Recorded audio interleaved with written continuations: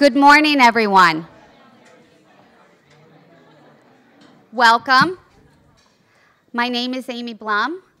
I am the Chief Operating Officer for the National Gaucher Foundation, and we are so thrilled to have you all here, physically present, as well as the many others who are tuning into the meeting today virtually through our Facebook live stream. So welcome to everyone.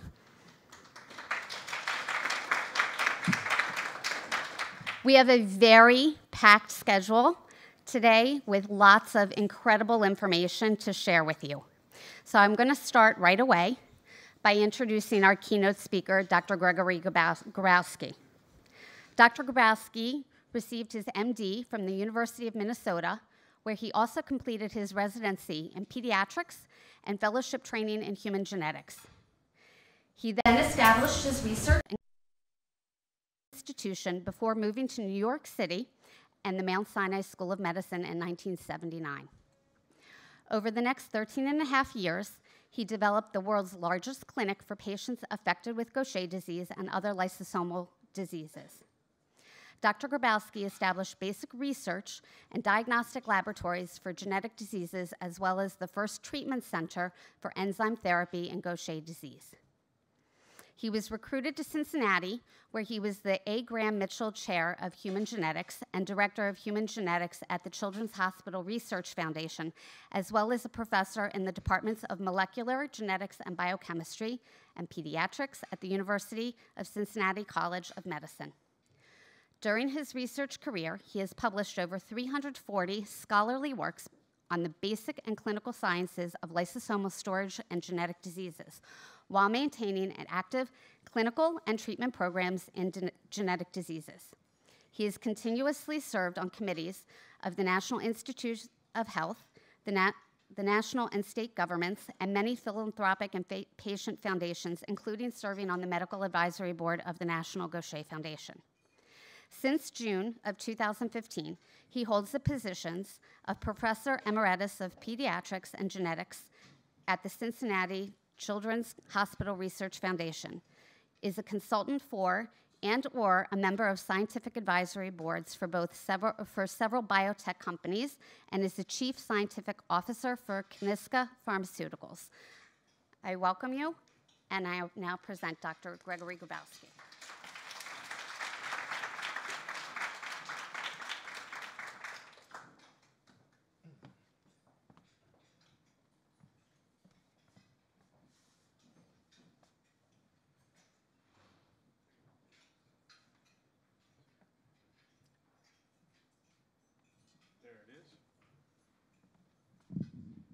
All right. Good morning. And I think it's great to be back in New York, although it took me 2.5 hours to get from JFK to my hotel yesterday afternoon. I have a feeling it might take me longer to get to the airport tonight. And hopefully my plane will leave. But it is great to be here. It's great to see many old friends, and I do mean older friends. That's important because you're here. And it's great to see you. And what I'd like to do today is I'm going to talk to you about something that's really quite cutting edge in this disease we call Gaucher disease. And I'm going to give you a little background on how we got to this position and how we're going to move forward on this. But this is really very new material.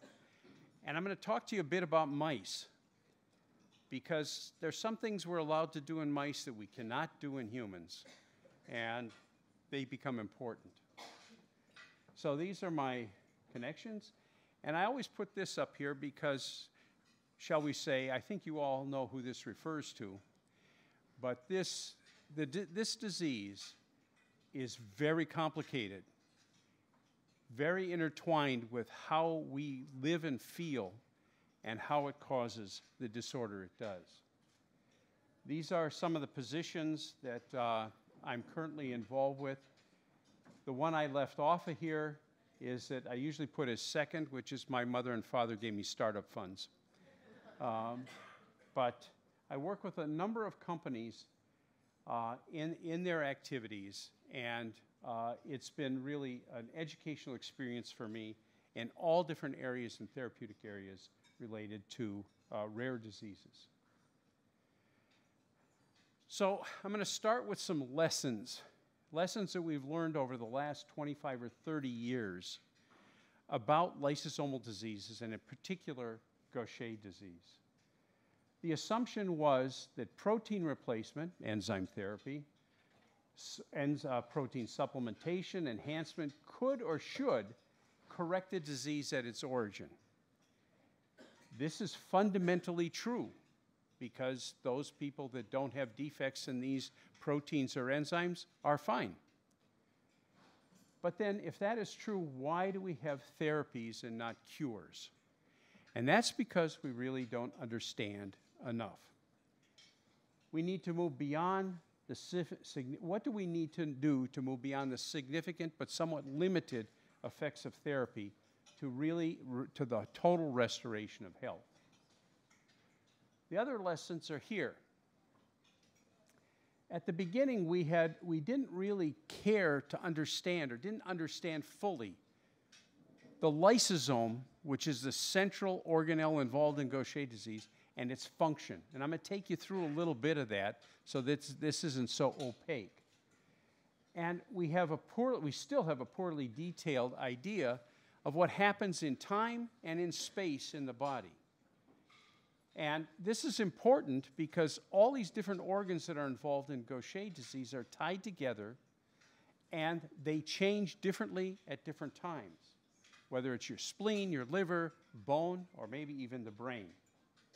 And we really had very little appreciation for some of the immune problems that are involved in Gaucher disease.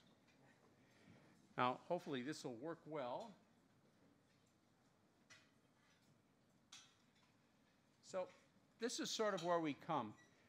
There's this overproduction of immune molecules that really make your body change. Large liver, large spleen, your belly gets big, your bones change.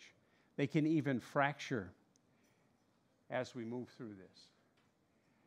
And then we came up with this magnificent molecule that has this little thing on the end, which is a tag, and we put it in the bloodstream, and it runs around, and it finds itself directly going to these macrophages, which we call Gaucher cells, and it, just like the space station, it docks, it gets internalized, and it fixes what's going on in the cell. And it reduces this to normal cells with partial reversal of the effects of Gaucher disease. A lot of this that I showed you after we put this in the arm is magic. We really don't understand some of the details that happen as we put this enzyme into the body and it gets into these macrophages to make things better. And this is what we've started to think about when we look at what is happening. Now, I'm going to show you 3 or 4 very complicated slides, and they are meant to be complicated, not to put you off, but to bring you in to the complexity that we have to deal with in this disease. And the reason this is, we used to call Gaucher disease a lysosomal storage disease. Some of us are trying to move to the concept of the greater lysosomal system diseases because of the following. In 1983 or thereabouts, Christian de Duve came to Mount Sinai School of Medicine. He is the man who got a Nobel Prize for the discovery of lysosomes and their function. And I asked him as a junior faculty member, why do we have lysosomes? Why do we have these lysosomes inside the body, inside cells? And he thought for a minute, and he said, so we don't have to live in our food. We can take it with us. Now, if you think about that, what's happening right now, you eat food, things go into your body. You're not sitting here swimming around in nutrients. But things are happening in your body. Your insulin changes, your glucose changes, your lipids change. All these things are going on dynamically. And that is really based on lysosomal function. And here's the first of the complicated slides. Up here, we have when you have increased nutrients, like we have now, the lysosome does things that it didn't do before. there's a compound that sits on a lysosomal membrane that shuts off making more lysosomes. It shuts off finding where other nutrients are, and it increases things in your body that will help store fats and sugars and so forth and help digest it, so it adapts. But what happens when you're starving or under stress?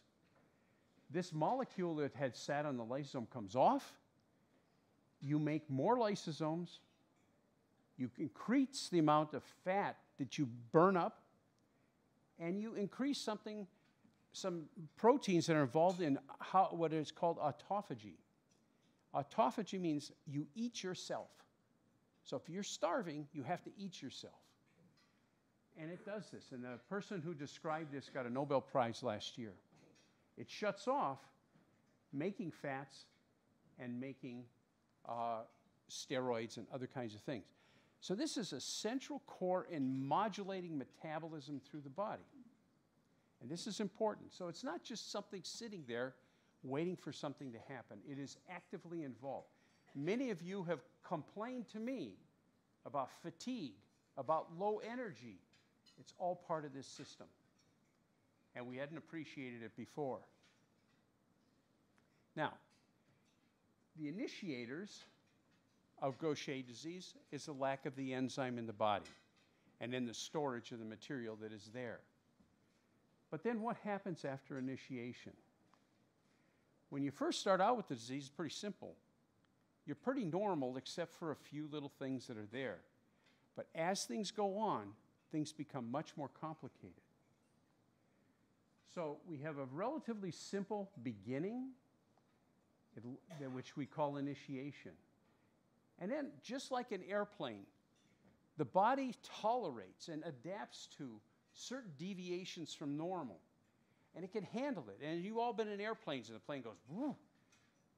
But you're hoping it doesn't go wrong, because then it's gone. You lose control, and the control systems are gone.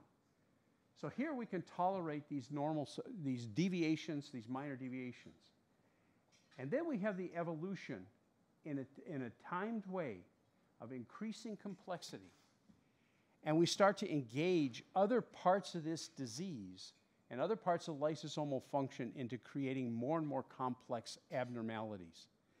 If you read the literature that some of you are part of, from the beginning of enzyme therapy, you will see that there are statements that you cannot treat the bone disease in Gaucher. It's untreatable. That's because the initial patients we had gone too far,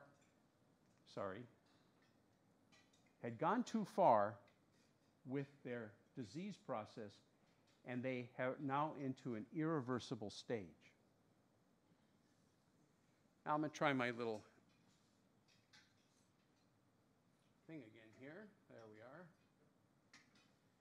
So here we are again. The monocytes occur in bone marrow. They come out of bone marrow and they get distributed to various tissues in the body. And they become macrophages, and eventually they become Gaucher cells, and they're all different in different tissues. And the macrophage continues to eat things that it's supposed to. It's a big eater. But in Gaucher disease, it stores lipid, and it can't get rid of it, and it throws out all these red compounds that are these immunological molecules. And what do? They increase your metabolism. They increase your level of fatigue. They tell your body to eat more. It continues to move on and self-propagate itself. So it becomes a very, very self-propagating disease with all these manifestations that we talked about. But part of that is this system that I showed you here, and how the lysosome is disrupted. And then the next thing that happens is this disruption of the entire cellular system that controls energy in your body creates an immune response. And this immune response can lead to three things down here. Fancy terms: pyroptosis, apoptosis, and necroptosis. These are different ways that your body can kill cells. And they do it in a programmed manner. And this is all regulated through the lysosomal function.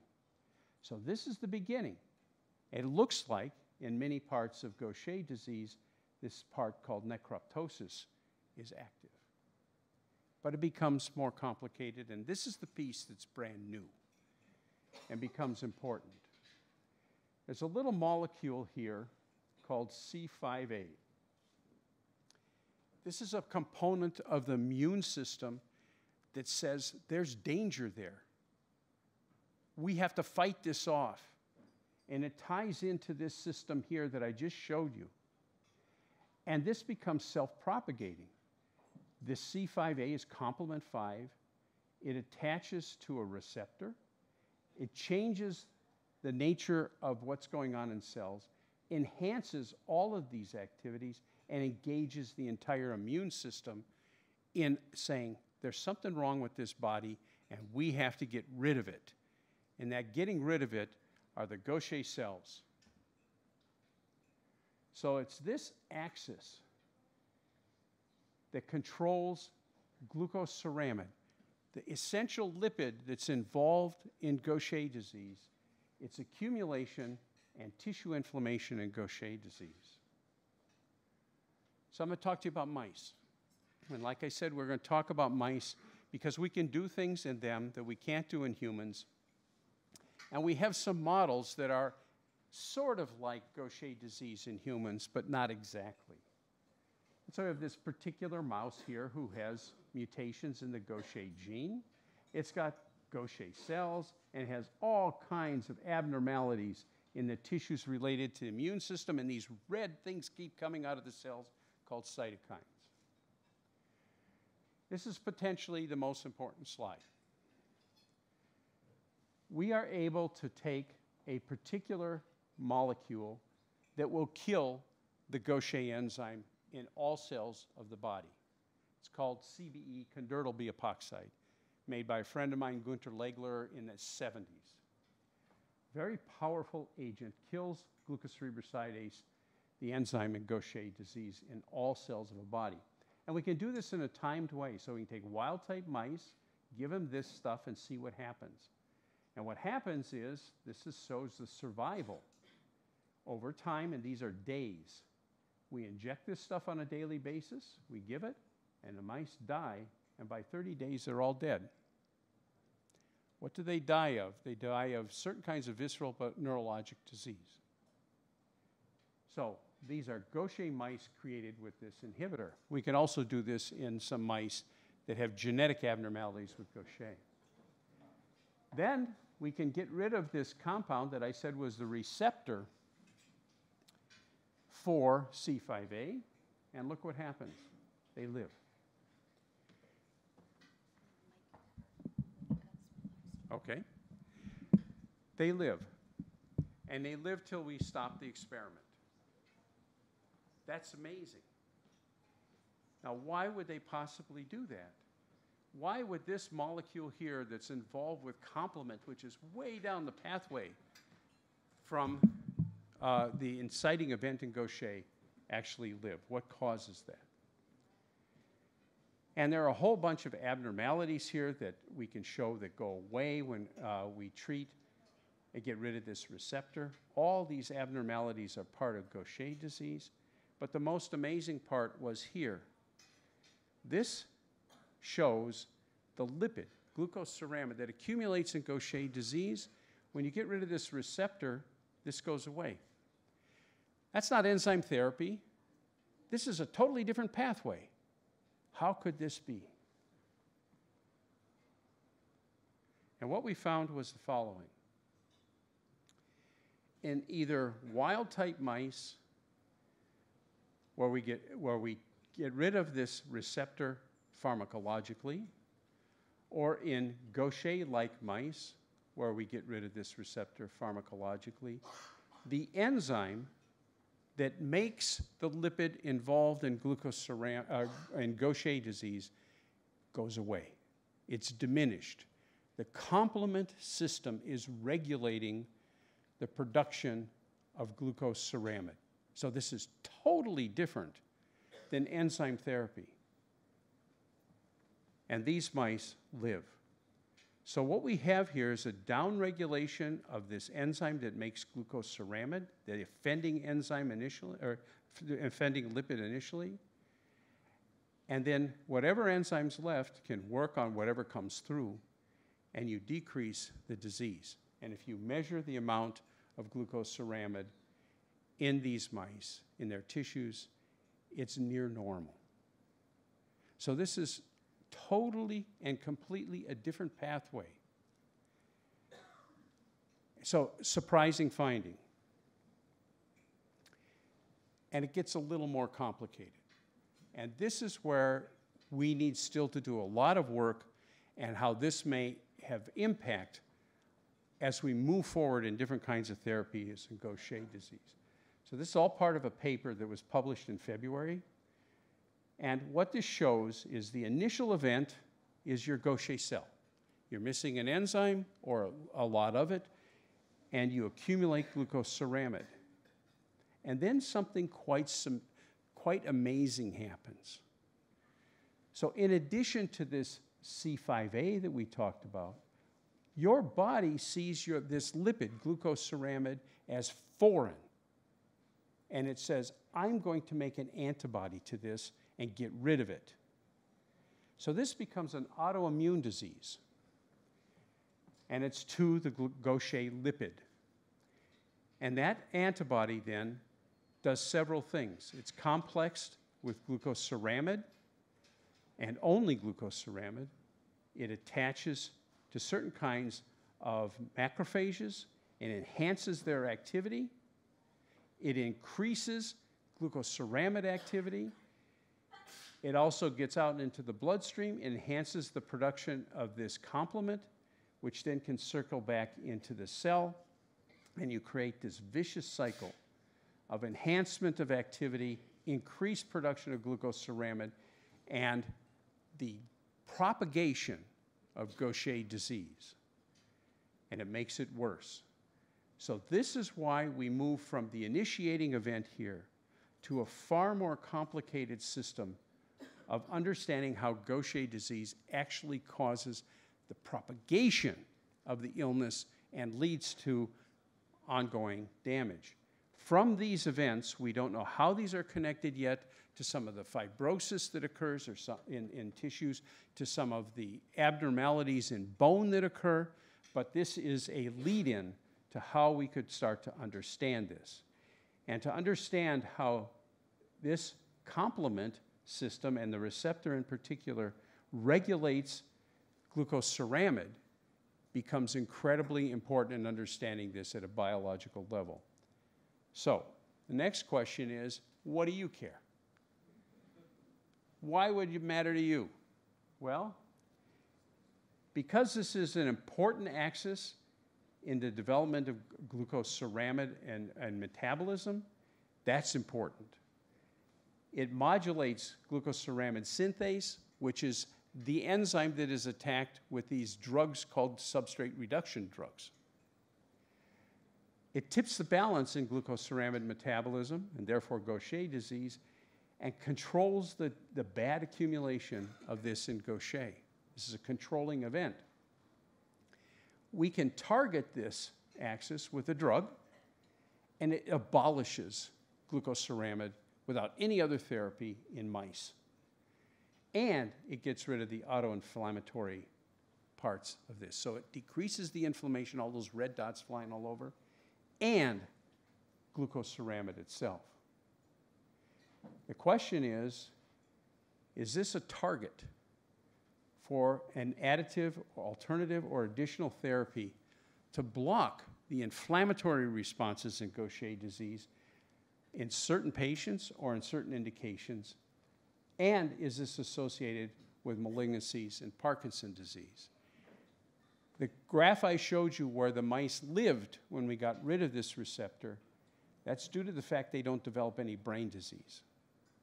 So there's a big piece of this to be understood as we move forward. And I would point out again that most Gaucher patients do not develop either malignancies or Parkinson's disease, so there's a lot to learn there. But this fits then into the idea we are probably beyond the single drug treatment for Gaucher disease. In the beginning, it was give the drug enzyme therapy, things got better, that's all you needed to do. Well, it's not all you need to do. And there are many patients who may need more than that, whether it's a combination of enzyme with some of the substrate reduction therapies, or potentially, as this story develops with the blockade of the complement system, a potential other approach here. How this exactly will fit in, I don't know, but this is a story that has now been taken up by a number of people. I know Dr. Mystery is working on part of this. How does this relate to the degree of disease you have? How does it relate to, how does it respond to therapy? How is it related to any particular manifestation in this disease? So this is a brand new aspect of Gaucher disease, and I thank you for your attention.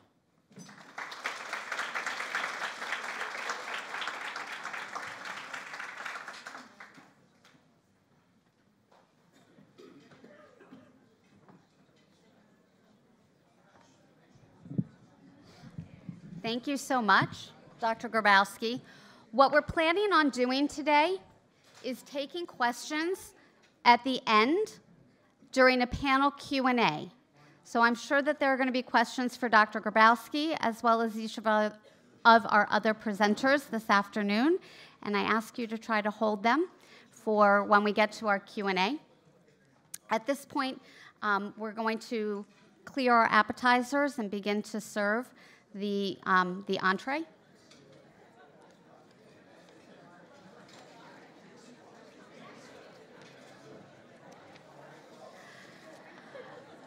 Dr. Sidransky, would you like to come up for a minute? Ladies and gentlemen, Dr. Sidransky had approached me a short time ago. She has a little announcement that she would like to make. Dr. Ellen Sidransky is on our medical advisory board, and she's affiliated with the NIH.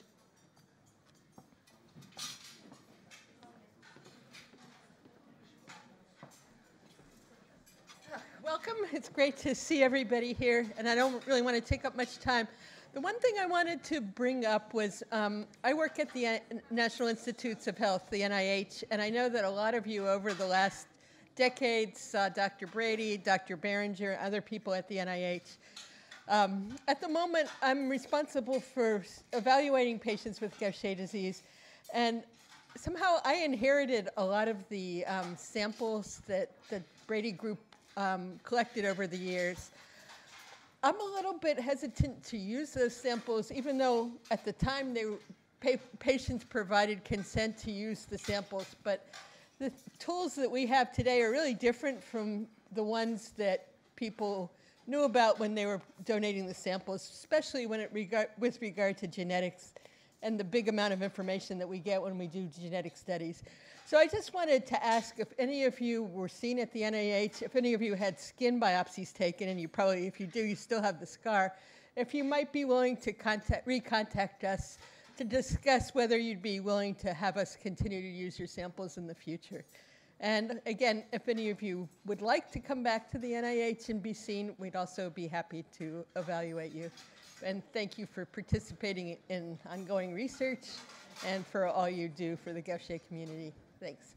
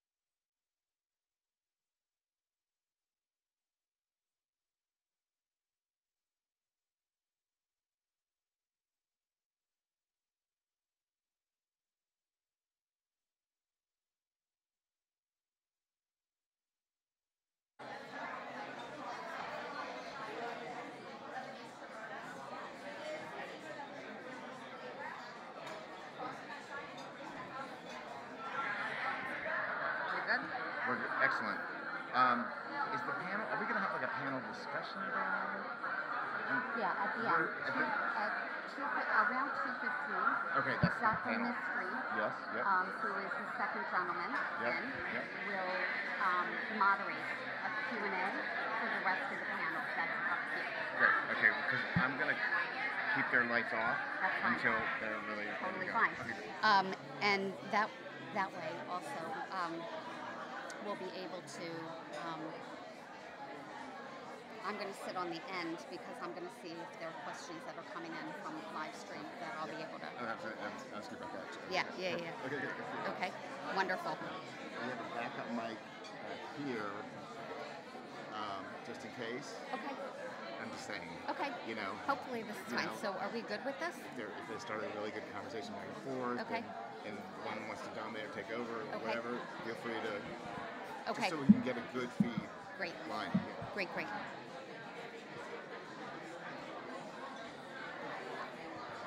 Ladies and gentlemen, I hope you're enjoying your meal. We're certainly enjoying having you here. So one of the things that we have done today, for those of you who were able to join us in person, we had a computerized drawing of the names for people who are here because we have some prizes. And when I call your name, just know that before you leave today, please see Sarah Sickerman, who is on our marketing team, and she's been outside at our registration table all day, and you'll be able to collect your prize. Okay, so Howard Adelson, congratulations. You've got a pair of Bose Sports headphones. Bob Krupskus, where's Bob? I think I saw him. You got an Amazon gift card.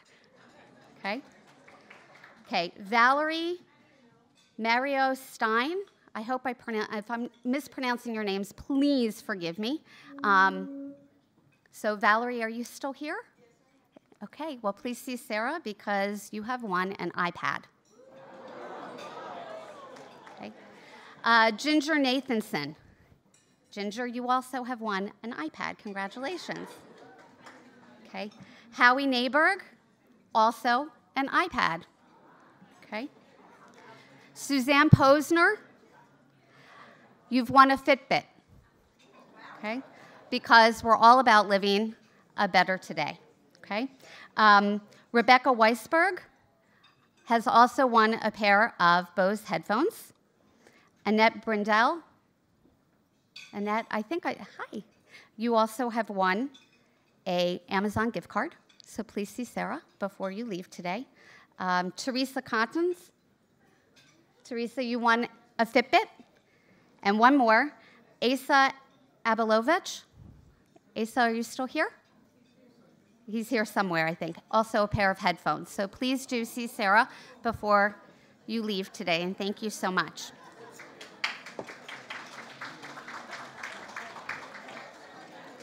Okay. So one more quick announcement before I introduce two of our other wonderful speakers today. Lindsay Zuckerman, can I ask you to stand, sweetie? Hi. Okay, so Lindsay and one of your girlfriends, Alyssa, or is Alyssa the mom? Allie, I'm so sorry. Lindsay and Allie are two very fine young women who happen to have Gaucher and are committed to raising awareness about the disease. In fact, Lindsay took on a magnificent endeavor in January of 2016 in preparation before her bat mitzvah to do such a thing. And she, with the help of her mom, created an incredible dance-a-thon that was incredibly well attended and supported, and they raised over $16,000 for the National Gaucher Foundation. So this year, Lindsay and Allie looked at each other, and they wanted to do something during Gaucher Awareness Week. month. So tomorrow, there are flyers out on one of the tables. Tomorrow, they have coordinated with a local restaurant in the New Jersey area, California Pizzeria, that anyone that is interested in going in and having a meal tomorrow and takes in one of those flyers, the restaurant will donate back a percentage of the meal back to the National Gaucher Foundation. So it's a way for them to raise awareness and to raise funds for the foundation. And I thank you so much, Lindsay, and Allie, who's not here, but her mom, Alyssa, is here today. Okay? Thank you. Okay, I'm going to introduce two of our next speakers, and then I'm going to allow them to do their presentations back-to-back without interruption, okay? One of our next presenters is Dr. Heather Lau. She's a board-certified neurologist with special qualifications in child neurology. She has subsequent fellowship training in neurogenetics. Her practice focuses on diagnosis and management of adult and pediatric patients with suspected genetic inherited neurodegenerative diseases, with an emphasis on lysosomal storage disorders, leukodystrophies, and genetic epilepsy syndromes. She also serves as a principal investigator on multiple clinical trials evaluating the safety and efficacy of therapies for a variety of rare neurogenetic disorders. Dr. Amy Yang will then present afterwards. Dr. Amy Yang is the Associate Director for Lysosomal Storage Diseases Program and a clinical geneticist and assistant professor in the Department of Genetics and Genomic Sciences at the Icahn School of Medicine at Mount Sinai. She received her medical doctorate from NYU School of Medicine in 2006. She completed her pediatrics and medical genetics training at Mount Sinai and is board certified in both. At Mount Sinai, she directs the medical care of children with Gaucher disease, as well as adults and children with other lysosomal storage disorders, such as Fabry, Pompe, MPS, and Batten disease. So please give your attention to Dr. Lau and then to Dr. Amy Yang.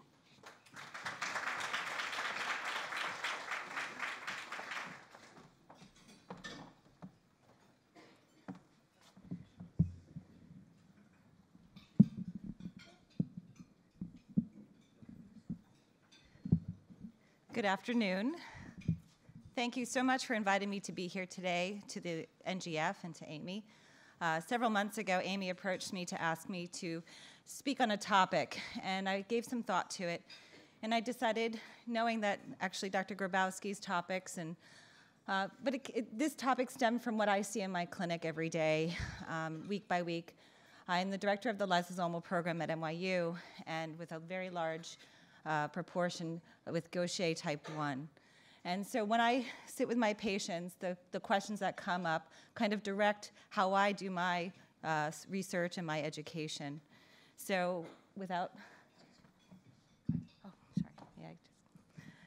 So today we're going to talk about management of Gaucher across the lifespan with a focus on women. However, it will be relevant to all of you in the room. So I'll spend a little bit of time on pediatrics and then talk about some adult-related issues. Here are my disclosures. As was stated in my intro, I do research, and a lot of the contracted research is with pharmaceutical companies who are developing novel approaches to treating lysosomal storage disorders for Fabry, Pompe, and Gaucher, as well as other ones to be determined in the future. I also serve on the advisory boards for certain other diseases, including the Tay-Sachsen-allied diseases, as well as adult polyglucosin, another Jewish genetic disease. So today, just briefly, because we're going to go back to basics, we had some wonderful illustrations and of the pathophysiology of the disorder, but we'll just summarize that briefly and go a little bit into the treatment options. What I want to focus on is the treatment or the management of the whole person and not just the disease. And we're going to look at it from age, looking a little bit in childhood, here, and then go into on bone health in women.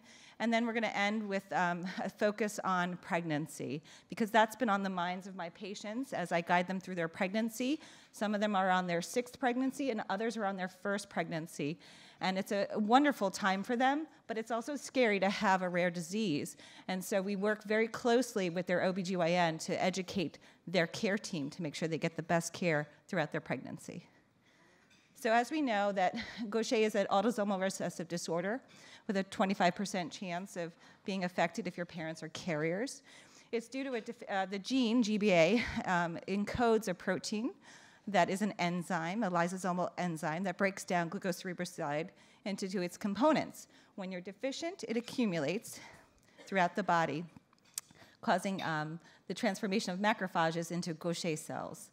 It's pan-ethnic, but there is a high prevalence in the Ashkenazi Jewish population, specifically the N370S allele.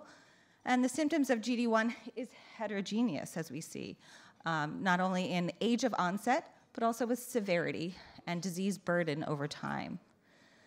So again, just a summary slide of how Gaucher affects the entire body. And we can look at here, it affects the liver and the spleen, enlarging those organs. And then it leads to bone marrow failure, where you have possible development of anemia or low platelets. Low platelets leads to a risk of bleeding and other complications. The spleen does enlarge, and then it has a vicious cycle where it traps further platelets and lowering the platelets even more. And then the bone complications, which can occur either altogether or independently. There are people that have visceral and hematologic abnormalities with relatively low bone involvement. And then there's the other patient that has normal platelets, no anemia, and no organomegaly, and bone or silent bone complications.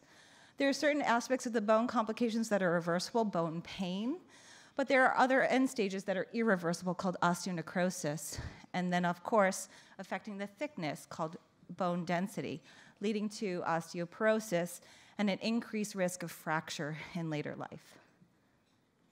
Okay? But here are some other multisystemic effects that are still surprising to some of my patients. When the patient comes into my office and they said, well, or they're new to me, because we try to go through everything in our first meeting, and they said, well, I said, do you ever get a little upset stomach after a fatty meal? Do you ever have a gallbladder attack? Yes, I do. So gallstones is connected to Gaucher. But in the pretreatment state, there is a hypermetabolic state. And in a small percent of patients, and we're seeing this decrease over time, and we think it's related to the spleen, but there are still some patients that develop pulmonary infiltration or pulmonary hypertension. Rare, but it still happens, and we screen for it. As we all know, there's the hot topic of increased risk of Parkinson's disease. We're not going to focus that on today. We've done that in the past. But there's this increased risk of multiple myeloma that's on the radar of every Gaucher expert, and we screen for it after age 50. It's higher, much higher than the general population looking at different studies. But again, like Dr. Grabowski said, overall, most people don't develop either Parkinson's or multiple myeloma. But if you've developed it, it's affecting you, and we need to understand that connection better. And there's also increased risk, as we're seeing, of immunologic abnormalities. In the front lines, as we're seeing our patients, we're seeing autoimmune disease. I'm seeing autoimmune diseases. I'm seeing autoimmune ITP. I'm seeing monoclonal gammopathy. I'm seeing all of this. And now we're going back to the lab and understanding it better. Okay? All right, so medicine these days, personalized medicine is a hot topic, but it really is relevant to Gaucher disease because of the heterogeneous nature. Even within families, your disease burden is different than your sibling or your parent. So you have to work with your Gaucher provider to clearly define the disease burden, where it affects you, and then together, your goals of treatment, which differ based on age, sex, comorbid conditions. Are you diabetic? Do you have high blood pressure? Do you have autoimmune conditions? And then looking at the disease burden, defining it in the baseline or in your initial meeting with your doctor, the hematologic manifestations. Not everybody has anemia. That is not a problem for many of my patients, but the low platelets puts them at risk of bleeding or for post-surgical bleeding, prolonged bleeding after the fact.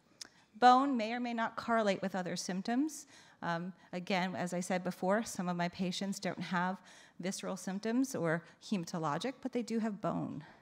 And then in the pediatric population, the question of growth delay and pubertal delay, and whether that is corrected or ameliorated by enzyme. We'll talk about it a little bit. So for women specifically, Gaucher can affect menarche. It has a significant role in pregnancy and in menopause and bone health. Okay? So what are our general treatment goals for our patients? Of course, when you're initially coming in and starting on therapy, I had several patients come in the past month who have never been on treatment. And we have to sit there and manage their expectations. Enzyme or substrate reduction inhibitor are very effective treatments in certain aspects. So we want to obviously correct the anemia and the platelets. And that can take as long as 1 to 2 years. And some of my patients are actually refractory to normalizing completely. But you can see changes as early as 3 to 6 months. And what's most important is the post-surgical, obstetrical, and spontaneous bleeding risks are reduced. Obviously, reducing the liver and the spleen, those are organs that can reduce in size. There are some limitations if you have prolonged disease leading to fibrosis or scarring of the organ. But still, you can see some dramatic response within the first year of therapy and over the next 2 to 5 years. Obviously, most of my patients are now not splenectomized. Unfortunately, one woman had a very rare complication due to mild splenomegaly after childbirth, leading to torsion, and she lost her spleen. But that's pretty rare, both described by myself and Dr. Zimran in Israel. But in general, most of our patients are able to retain their spleen now. Improve bone pain. This can take time. The bone pain, which could be reversible without evidence of permanent damage, can still take 1 to 2 years to improve. So the aches and pains that are still remain after starting therapy is still burdensome. And of course, we want to prevent future damage, irreversible damage, including avascular necrosis. And finally, what's more on our minds are the asymptomatic aspects of bone health. Bone density. We don't feel our bones. We don't feel how thick they are, but they are affected. And possibly because in the pediatric range, we're not laying down enough bone. And I'll talk a little bit more about that later. Then obviously in adulthood, we start to lose bone density with age. And there are certain risk factors that increase that likelihood that you could progress from osteopenia to osteoporosis, ultimately leading to an increase in fracture. So how do we manage that with our patients with Gaucher? And obviously subjective, improving fatigue. That fatigue can be from the anemia, or there's an independent, just overall fatigue related to Gaucher disease. And that I do find for my patients who were off drug during the shortage several years ago, their first thing that they felt was the fatigue return before their anemia and platelets in several of my patients. So what is the treatment for Gaucher? We all know enzyme replacement therapy, with the first being back in 1991. And I'll go through briefly in the other three, the 3 current enzyme therapies. And it is possible to reverse many of the signs and symptoms of the disease, but it's not completely correcting everything, as we saw earlier. And now, there was one substrate reduction inhibitor that's been around for several years, but the new one that's out, called Serdelga, works in the same way. We're basically reducing the accumulation of GC in the cells and then letting your own enzyme clear out the cells. And the pivotal trials do really show quite an effective response, even if you've never been on enzyme before, to be able to normalize your anemia, your platelets, and your liver and spleen, and even your bone. Okay? So here we go, just in a brief summary slide that you can take a moment to look at. My patients always ask me, what are the differences in the enzymes? So I do go into detail with my patients about the 3 current available enzyme therapies. I get lots of questions, which one's better, which one works better, and I sit there and I go through the data with all of them. They're all proven to be effective at reversing many of the symptoms. They are made slightly different, but at the end of the day, the choice is discussed between me and the patient and their particular questions and concerns. So we have imaglucerase, Cerezyme, velaglucerase, Vpriv, and teleglucerase, a little bit newer, Elelyso, which is marketed by Pfizer. So 3 different companies, 3 different enzymes, and a whole lot of literature out there to go through with my patients. Now, enzyme replacement therapy requires intravenous infusions every 2 weeks, a range of doses you can talk about with your provider, depending on your particular disease severity. And then there's the substrate reduction inhibitor. Miglustat is the oldest. It's also known as Zavesca, been around since 2003. It's a second line if you fail the other ERTs. It does not have first line indication. And then elaglustat or Serdelga, recent approvals by Genzyme and Sanofi, and that's a first line. For patients naive to treatment, they can start on Serdelga. There are all risks and side effect profiles related to each of these therapies, and I would implore you to talk to your provider about what works best for you.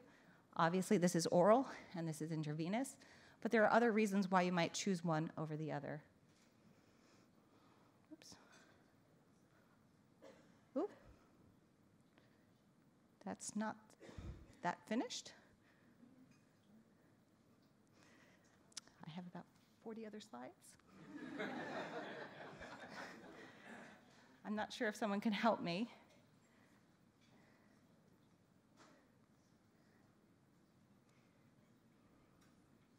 I have it on my phone if I need to forward it somewhere.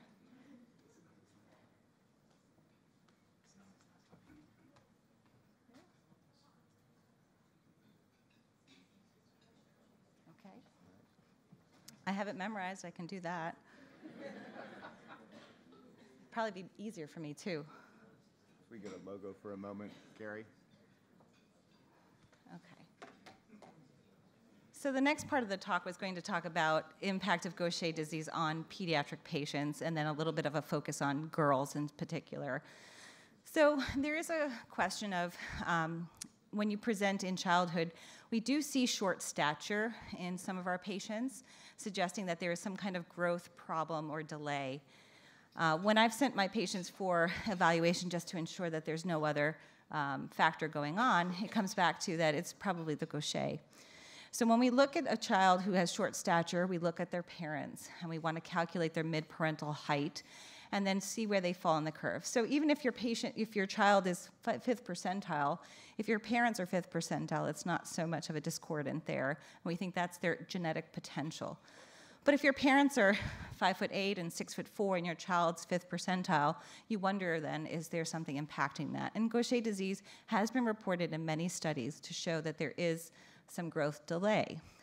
In some series, especially one in Israel by Dr. Zimran, showed that some percent, up to 40%, eventually normalize their growth even without treatment. But then there's another cohort of children with Gaucher that don't normalize their height. And so that's a question about indicating for treatment possibly. So the growth delay goes hand in hand with pubertal delay. And so for females that are not treated, during puberty you can see some delay in menarche, which is also known as menses, onset of your menstrual cycle. So with enzyme replacement therapy, there are certain studies that have showed normalization of growth and puberty. But in addition to having untreated Gaucher children, during menses you could have menorrhagia, which is prolonged bleeding, as well as the delay in the menarche. So that's another, it's not a sole indication for treatment, but we have seen in a series in Israel where there was a significant proportion of bleeding. Oh, thank you. Oh, so I did send it, didn't I? Okay. So the treatment guidelines for children reflect the adults. We want to correct anemia, correct platelets. We want to reduce the liver and spleen down to sizes that are not dangerous, and as well as make sure that we correct any growth delay. Okay. So I quoted here from one of the studies by Dr. Kaplan back in 2013.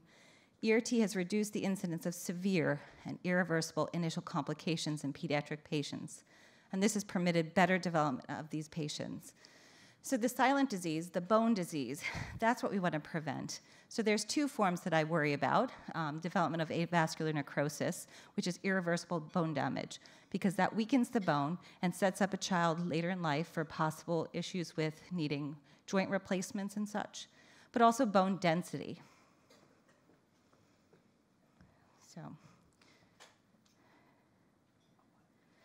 So from pre-adolescence to the end of the second decade, bone size and bone mass increase rapidly. The greatest deposition of bone mineral occurs between age 8 and age 18, most depositing during puberty. So this is normal bone development in a child that does not have Gaucher disease. The bone width increases before the mineral content, and it increases before the bone density.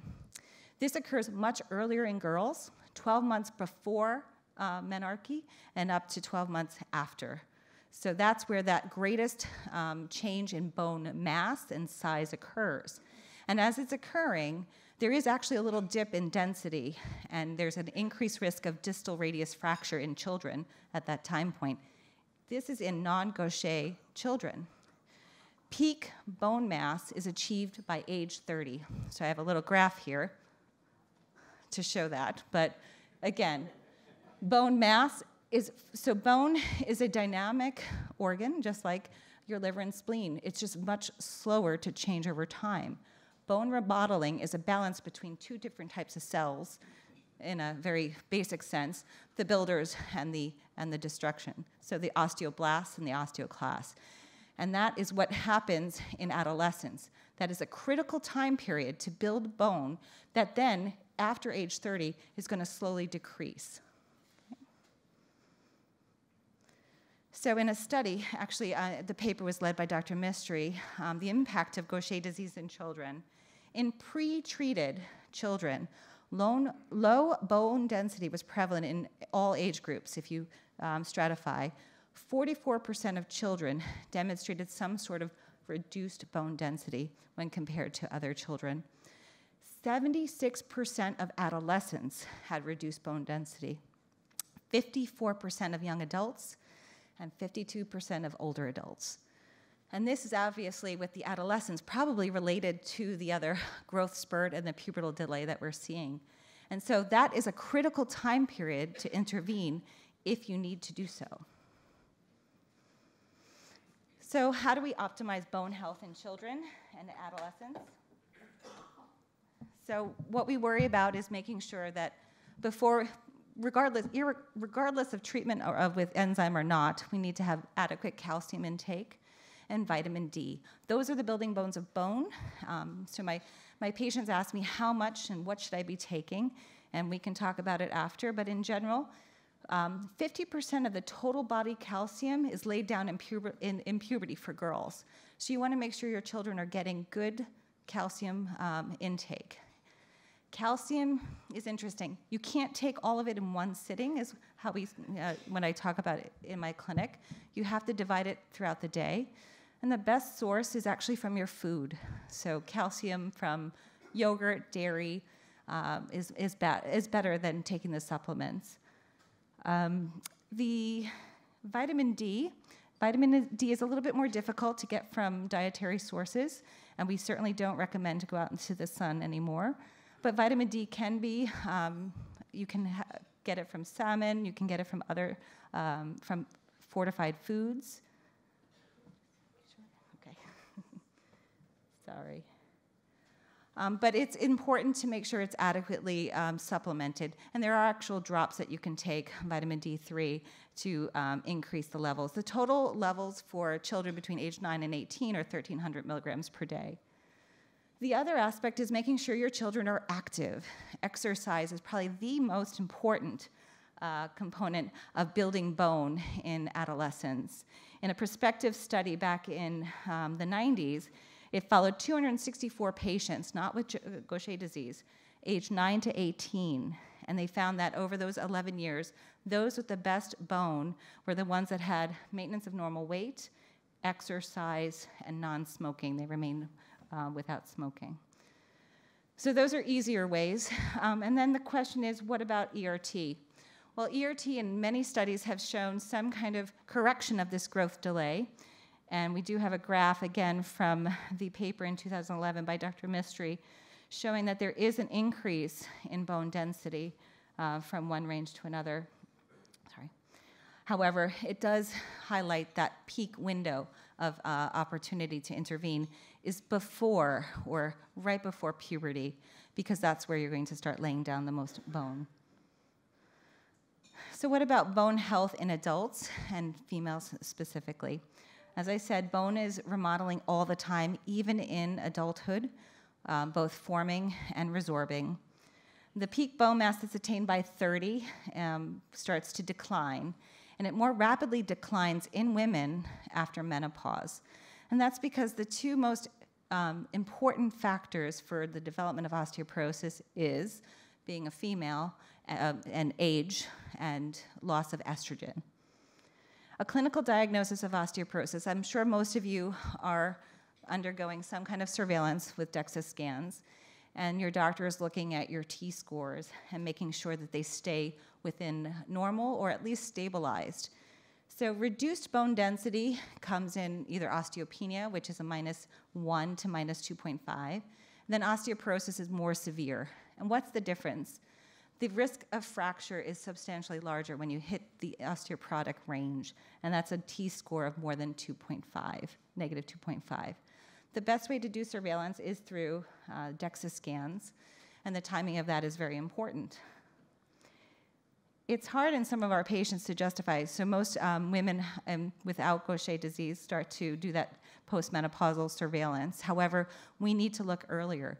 And over the past 10 years, we see that we're doing it now in adolescents and even in children, and we're developing standards to compare the bone density.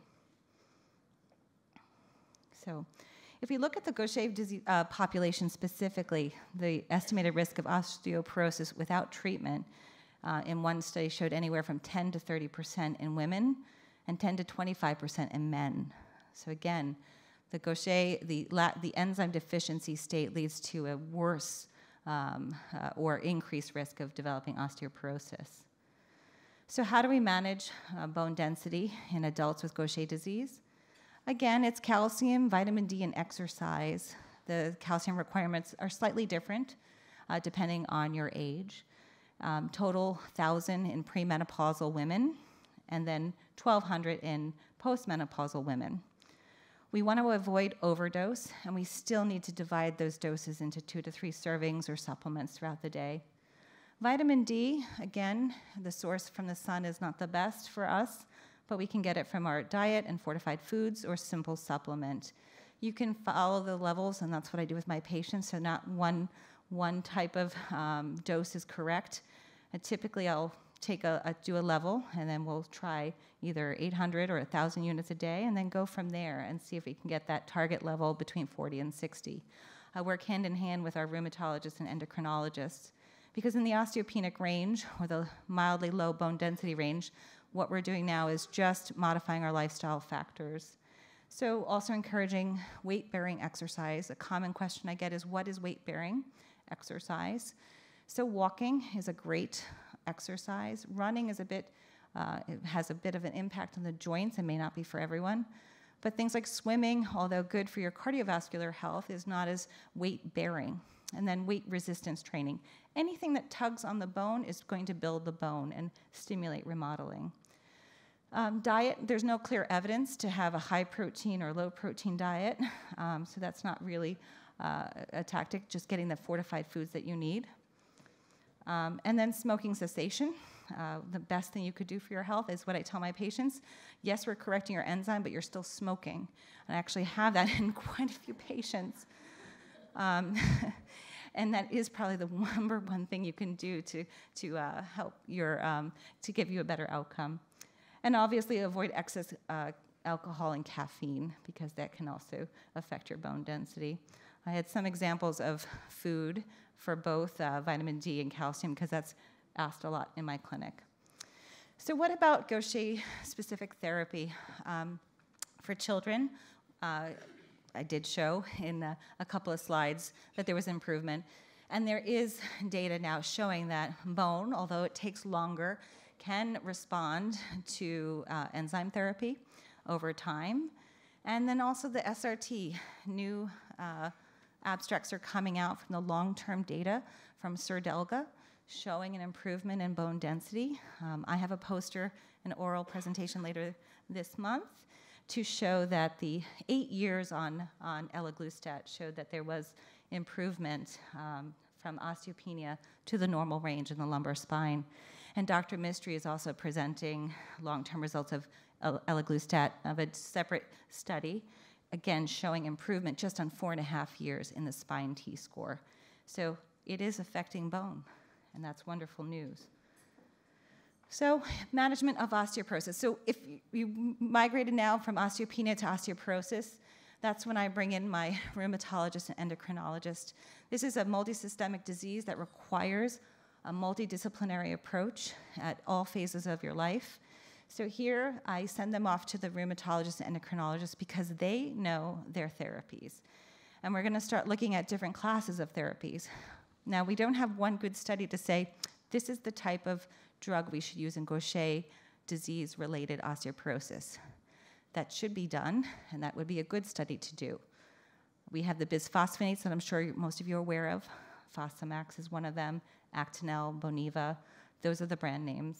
There's different approaches. So the bisphosphonates help to reduce bone resorption, but then there's parathyroid hormone derivatives that mimic the endogenous hormone to promote bone formation and remodeling. It's a daily injection for a short period of time, for about 24 months. And then there's Prolia, which is actually an antibody that attacks one of these rank ligand molecules to improve the formation. Now, each of these diseases, each of these therapies, I'm not going to go into what is better than the other because it really depends on the individual before me. It depends if you have esophageal issues and you can't tolerate the reflux. It depends on risk of cancer. There is a black box warning on one of them. But it has been reported to be used in patients with Gaucher disease. So we don't know which one is best, and you should sit down with your endocrinologist and go through it. And your endocrinologist should call your Gaucher doctor. We used to have patients sit on Fosamax or one of the bisphosphonates for years, and there's an increased risk of jaw necrosis. There are risk factors. So you have to weigh the risk versus the benefit of being on therapy and of what type of therapy. Because what we're trying to ultimately reduce is the risk of hip fracture or silent pathologic fractures of the spine that can cause significant pain and decreased quality of life in your 50s, 60s, 70s, on top of any other joint problems that you might have. I have one patient of mine. She's dear to me. She sees me every 3 months, more for social support, I think. She is absolutely afraid of taking any of these therapies, and I've slowly increased her enzyme therapy up to a more therapeutic dose for her. And despite not taking her vitamin D and not taking any of these other potential anti-osteoporotic therapies, she's increased her bone by 20%. So that'll be reported on next year. I don't advise that, but that's very interesting that her enzyme alone helped to build her bone. That's an N of 1, and I'm going to start looking at my other patients. But at the end of the day, it's a multimodal approach. You have to maximize your vitamin D, your calcium, and you have to look at your enzyme therapy or your SRT. Okay? All right, so the final few minutes, if you can allow me, I do want to focus a little bit on pregnancy. This past year, I published a paper on pregnancy outcomes in collaboration with a registry. And that's because it's near and dear to my heart. My patients that go through their pregnancy, it's such a, like I said before, a wonderful time, but it's also sometimes scary for them. So the typical pregnancy, the typical physiologic changes during pregnancy for any woman includes mild anemia in your second trimester, necessitating iron. You can have a transient decrease in your platelets in your third trimester, up to 5% of patients that spontaneously resolves later.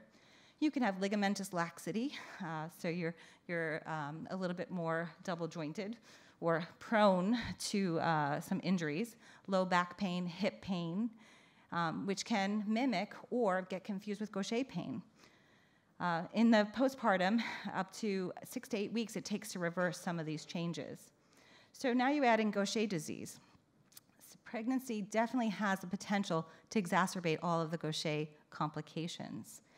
When I looked back over the literature, the first reports of pregnancy in Gaucher, the prevailing opinion at the time was to advise all women to avoid pregnancy at all costs if you had Gaucher disease. This is in the 1940s and the 1950s. If a woman became pregnant, regardless of a prior successful pregnancy, the physician recommended termination. This is shocking. This is completely written in 1940s and 50s literature. But as they reported successful outcomes of women with Gaucher having successful pregnancies, the medical opinion started to change, and that was important to know. And obviously, from the 50s to the 90s, if you look at the literature, you see the complications still remain. So it was risky, but it was done. What were the risks? Worsening anemia, worsening platelets, leading to prenatal bleeding, but postnatal hemorrhage, requiring transfusions. The liver and spleen could enlarge during this time. They were worried then about encroaching on the growth of the fetus. But in worsening bone pain, osteonecrosis could occur during pregnancy. Pregnancy is a hypermetabolic state, requires a lot more energy, and if you're untreated, it's taxing the system. When they did a survey of 102 pregnancies in 53 patients, they showed up to 37% had first trimester bleeding, a spontaneous abortion rate of 25%, third trimester bleeding of 5%, and up to a third had worsening of their platelets. Their skeletal symptoms did worsen in about 24%. Postpartum courses showed significant amounts of hemorrhage. 70% of patients had some form of hemorrhage, requiring transfusions in 55%, post-op fever in 44%. With the advent of enzyme therapy, that changed dramatically. And another series showed in a cohort of pregnancies, about 60 pregnancies in 40 women, absolutely no complications of hemorrhage or requiring transfusions. So ERT has been associated with reduced risk of spontaneous abortions in females with Gaucher, reduced risk of GD-related complications. Organomegaly was stabilized or did not worsen. Bone pain, bone crises were reduced significantly. And women were able to come through the delivery intact and with good outcomes. The fetuses were not affected. So we worry about using medications during pregnancy, and that's a question I get quite a bit from my women who are thinking about having children. And if we look at the literature since the advent of ERT, we see increasing reports of good outcomes with the babies, no adverse effects on the infants. The rates of spontaneous abortion, miscarriage, or genetic anomalies are relatively the same between untreated and treated. In the paper that we did, we looked at, just quickly give you a sense, of 453 pregnancies and 189 patients. 117 of these pregnancies were exposed to therapy in those 68 patients, as opposed to 336 pregnancies in untreated. So that was probably before ERT. And out of those, we look at the outcomes were essentially the same. And I'm going to be a little bit more brief, and you can ask me later about the specifics of it. But what we showed was that ERT, preconception through the entire pregnancy, had good outcomes for mother and baby, and there was no suggestion of any adverse effects of the enzyme on the child. This is not a uniform blanket recommendation. You need to talk to your doctor. If you're not on ERT, simply becoming pregnant is not a reason to start ERT. You have to sit down and look at your disease burden and the reasons why you were not on ERT beforehand. Unfortunately, recently, one of my patients who was new to me, she did not want to be on therapy, and she got pregnant. Her platelets are below 70,000. She has overwhelming splenomegaly, and so we have to kind of catch up now for the rest of the pregnancy. But if beforehand your disease burden is low and you're not on ERT, simply getting pregnant does not reflexively put you on the ERT. But if you're on ERT or you're not on ERT and you start to have worsening of your Gaucher symptoms, then that might be an indication. So I have a couple of slides to show that. So management of Gaucher disease in pregnancy should start preconception. Sit with your doctor. What is your health status? What is your disease burden? Should you be on therapy or not? If you're kind of borderline and you're thinking about it, you might opt for ERT beforehand, because there's always a risk with ERT, with hypersensitivity reactions occurring. And then while you're pregnant, to have surveillance. Finally, the multidisciplinary approach applies here as well. I work with a hematologist, I work with anesthesia, I work with orthopedics if needed, as well as the OBGYN. Certain hip issues from the prior ages of avascular necrosis can impact vaginal deliveries, so that's important to consider. Most of my patients can withstand a vaginal delivery and do not need C-sections, but some who have had avascular necrosis of the hips needs to be seen by orthopedics to be cleared. Hematology. Well, why should they see a hematologist? They've been diagnosed with Gaucher already. Well, to make sure that there's no platelet dysfunction as on top of platelet levels, make sure there's no other coagulation or clotting problems. Somebody had asked me beforehand, recurrent abortions or recurrent terminations, are they part of Gaucher? In the pretreatment era that happened, and sometimes it was due to low platelets and other times it was due to a comorbid clotting problem that is also prevalent in certain ethnic backgrounds. Okay, so I'm going to summarize here. Gaucher disease is a multisystemic disorder that affects patients over their entire lifespan. And women in particular have specific parts of their life that are affected by Gaucher, including menarche and pregnancy and their bone health. Pediatric patients have additional issues with growth and puberty, and therefore the assessment of whether to start ERT has to take into those accounts, into that account as well. For adult women with Gaucher, especially post-menopause, maintenance of bone health is important and to reduce the risk of fracture, and it may include anti-osteoporotic medications. And finally, for women who are of their childbearing ages, it's important to sit down, define your disease burden, decide about therapy, and then receive some comfort from the fact that ERT has been used throughout pregnancy. And one final word, SRT has not been looked at in pregnancy. And I did have a slide on showing that substrate reduction inhibitors, Serdelga and the others, they are small molecules and potentially could cross the placenta. So I would caution against the use of SRTs in pregnancy. Thank you.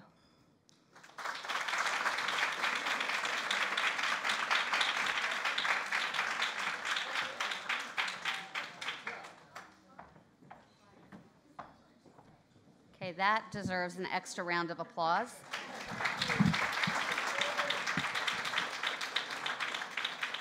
While Dr. Lau was presenting, they have been working on the tech component here. Are we good for Dr. Yang's presentation? We're good, okay. Dr. Lau, thank you so very much for all that winging, and this goes to show that technology has its ups and downs. So thank you.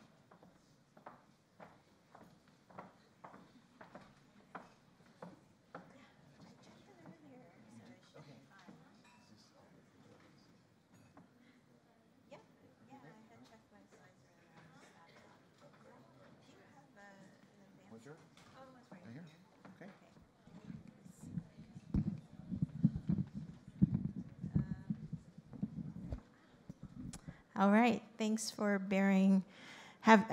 for your patience. Okay, so my talk today is going to be about pre-symptomatic children that we've been following at Mount Sinai. I started this whole thing in 2012 under Manisha Bhawani's guidance at Mount Sinai. So it's only been a few years, but it's a great learning few years. And I think one of the most amazing thing is just the wonderful team that we have, but also at Mount Sinai, there's a very interesting phenomenon where we take care of patients with Gaucher, but we also do carrier screening up at the lab. And I think through many efforts within the community, including National Gaucher Foundation and other Jewish genetic screening programs, we've been able to, over the years, pick up carrier couples. And then I've been fortunate enough to see some of these carrier couples prenatally during the fact that they were diagnosed as couples. They want to know more about Gaucher disease and how that would affect their child. And then so we've been able to follow these children very early on. And I think, so I'll be presenting some of that data today. Sorry. I don't think this is working. Yeah.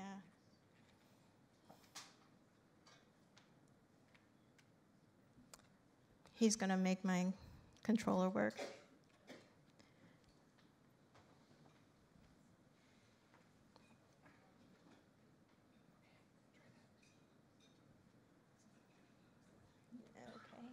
Oh, wonderful. Okay, great.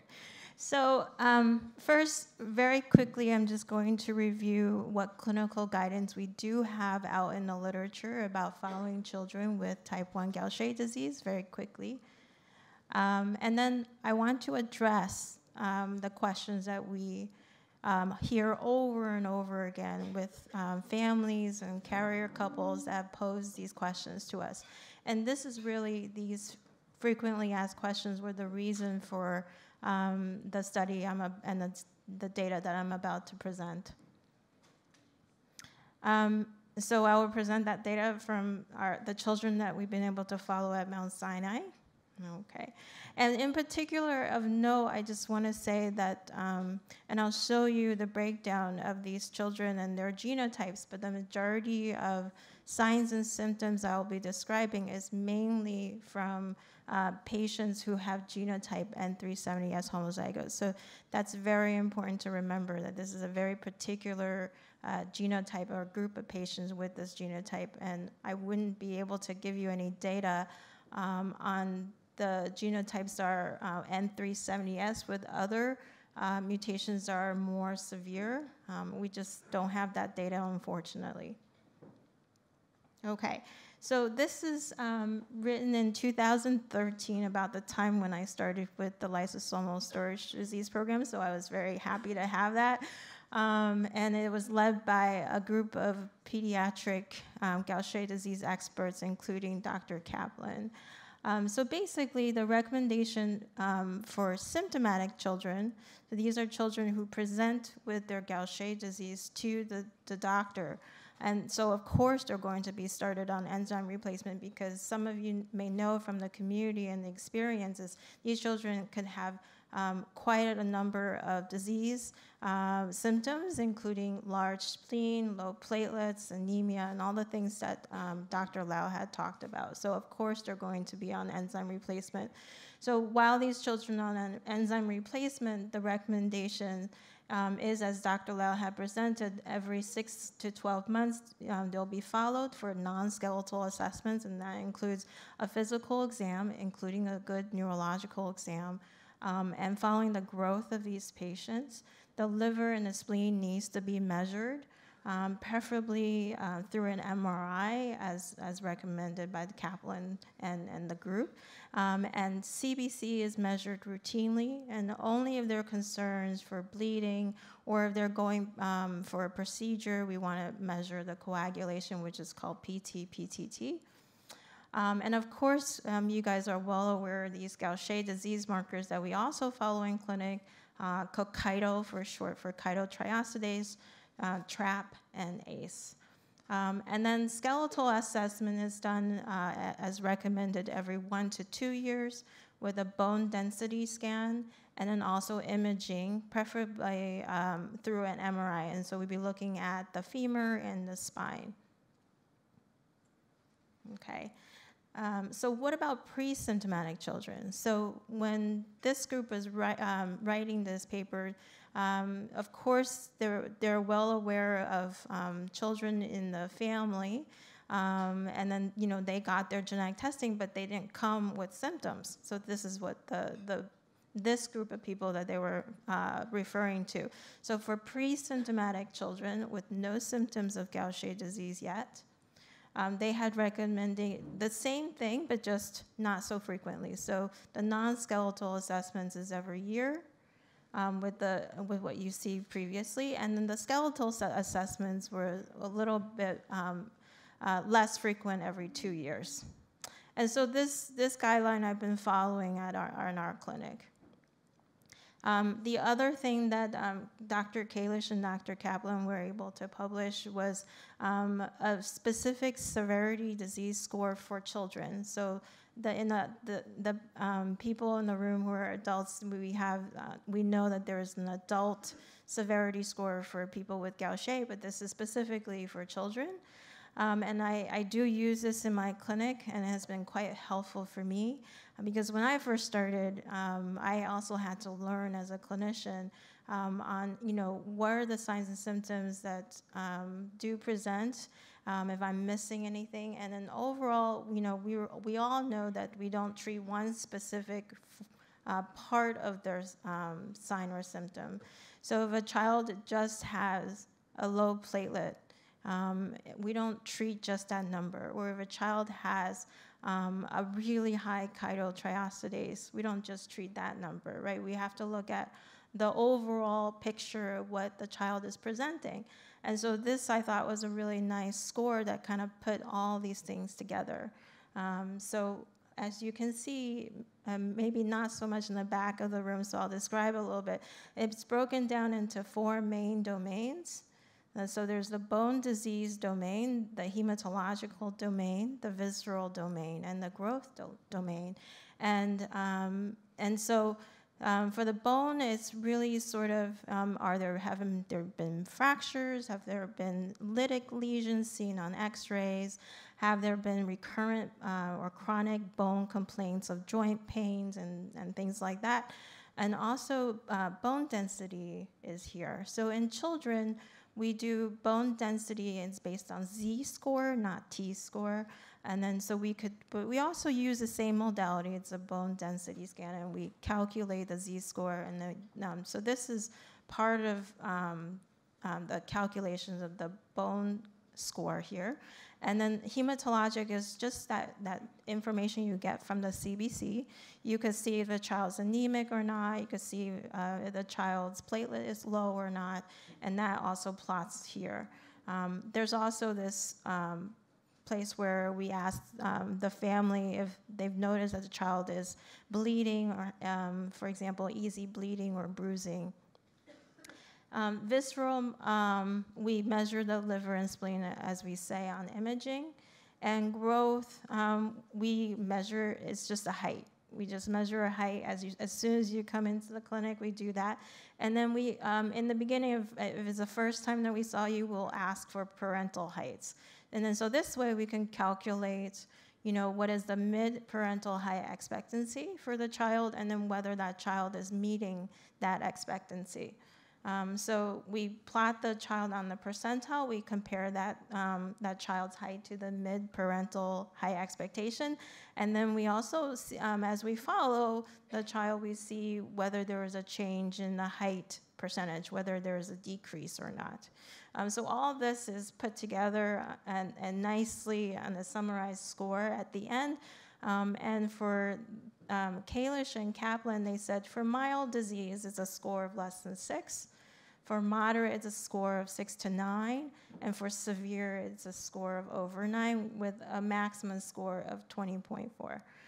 So we do this in our clinic. Okay.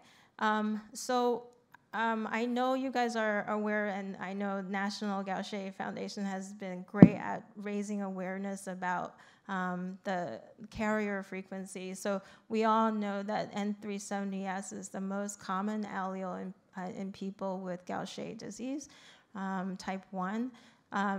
That's 71.8% of the Jewish patients, and then 43.6% of the non-Jewish patients will harbor at least one copy of N370S. And then you can see the breakdown of the genotype itself, that 29% of all patients in the registry, this is from the registry data, 29% of individuals with Gaucher disease are homozygous. And so the reason why I'm bringing this up is because we know from the previous talks that this is a very mild genotype when you're homozygous for N370S. And in fact, the mean age we know at diagnosis is 28 years for people who are homozygous for N370S. And actually, it's a wide spectrum, right? Not very many people will present at 28. In fact, they may present later. And some actually do not receive a diagnosis until in their 8th or 9th decade. But we also know, on the other hand, the other end of the spectrum, there are, of course, children with who are homozygous for N370S who will present with symptoms. So the problem with the genotype is just not enough information for us to predict who's going to develop disease in childhood and who's going to remain healthy into adulthood. And I know researchers are working on that, and that's a burning question for all of us. So in light of this information, then, when we counsel carrier couples, of course, these are the kind of questions that's going to come up, right? You know, what kind of monitoring is needed and how often, and when will they develop symptoms? And so we want to try and see if we have information on that, how many children will require treatment in childhood, and when should we start treatment? You know, what are some of the decision-making process here? So really it's because of your questions to us that we went then back into our charts. So this is a retrospective. So retrospective means that we didn't collect the data as we go. This is all data that was already in the chart that was collected just through routine follow-up. And so we really wanted to answer the question for this specific group of people, the carrier couples who are asking these questions.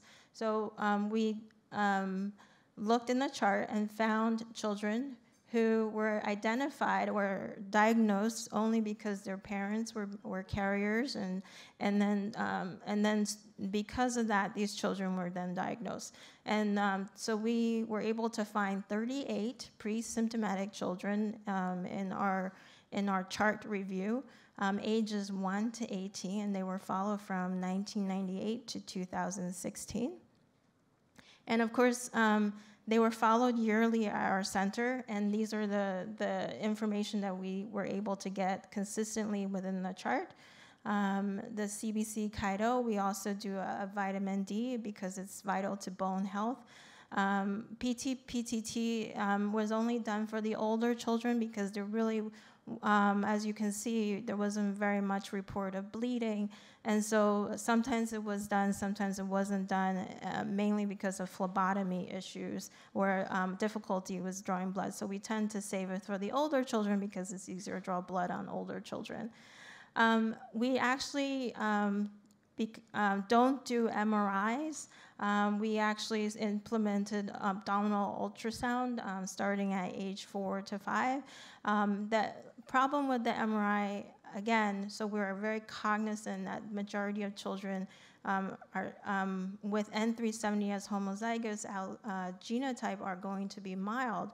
And then so you're trying to weigh the risks and benefits of MRI and having to undergo anesthesia because the children can't stay still in the MRI for too long. So that's why we resorted to an abdominal ultrasound. It's not ideal, and I'll show you the reason why it's not ideal, but this is, I think it's a good trade-off. And DEXA, we start doing the DEXA scan, looking at bone density starting at age 5 to 6, and that's only because we only have normative data at our center for children starting at age 5. So we can't really, if we do a DEXA scan on children under that age, we really can't make sense of their Z-scores. X-rays were not ordered unless the child complains of chronic bone pain or so it's impacting their day-to-day daily activities, or if there's just a very severe bone pain. Only 2 children in this cohort had received an MRI, and this is either the child is older now and then able to just sit still for the MRI, or we actually had concerns, and then so the abdominal ultrasound was just not specific enough.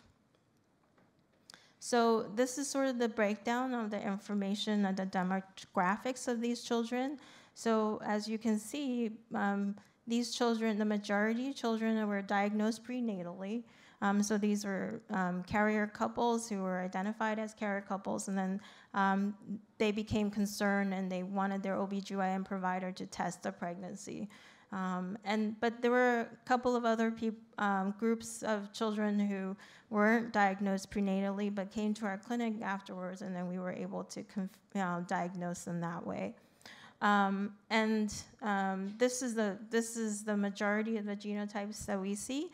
The homozygous N370S is 84% of these children, and we'll talk about this compound heterozygote genotype, but 16% of our children in this cohort had one allele with N370S and one allele of R496H.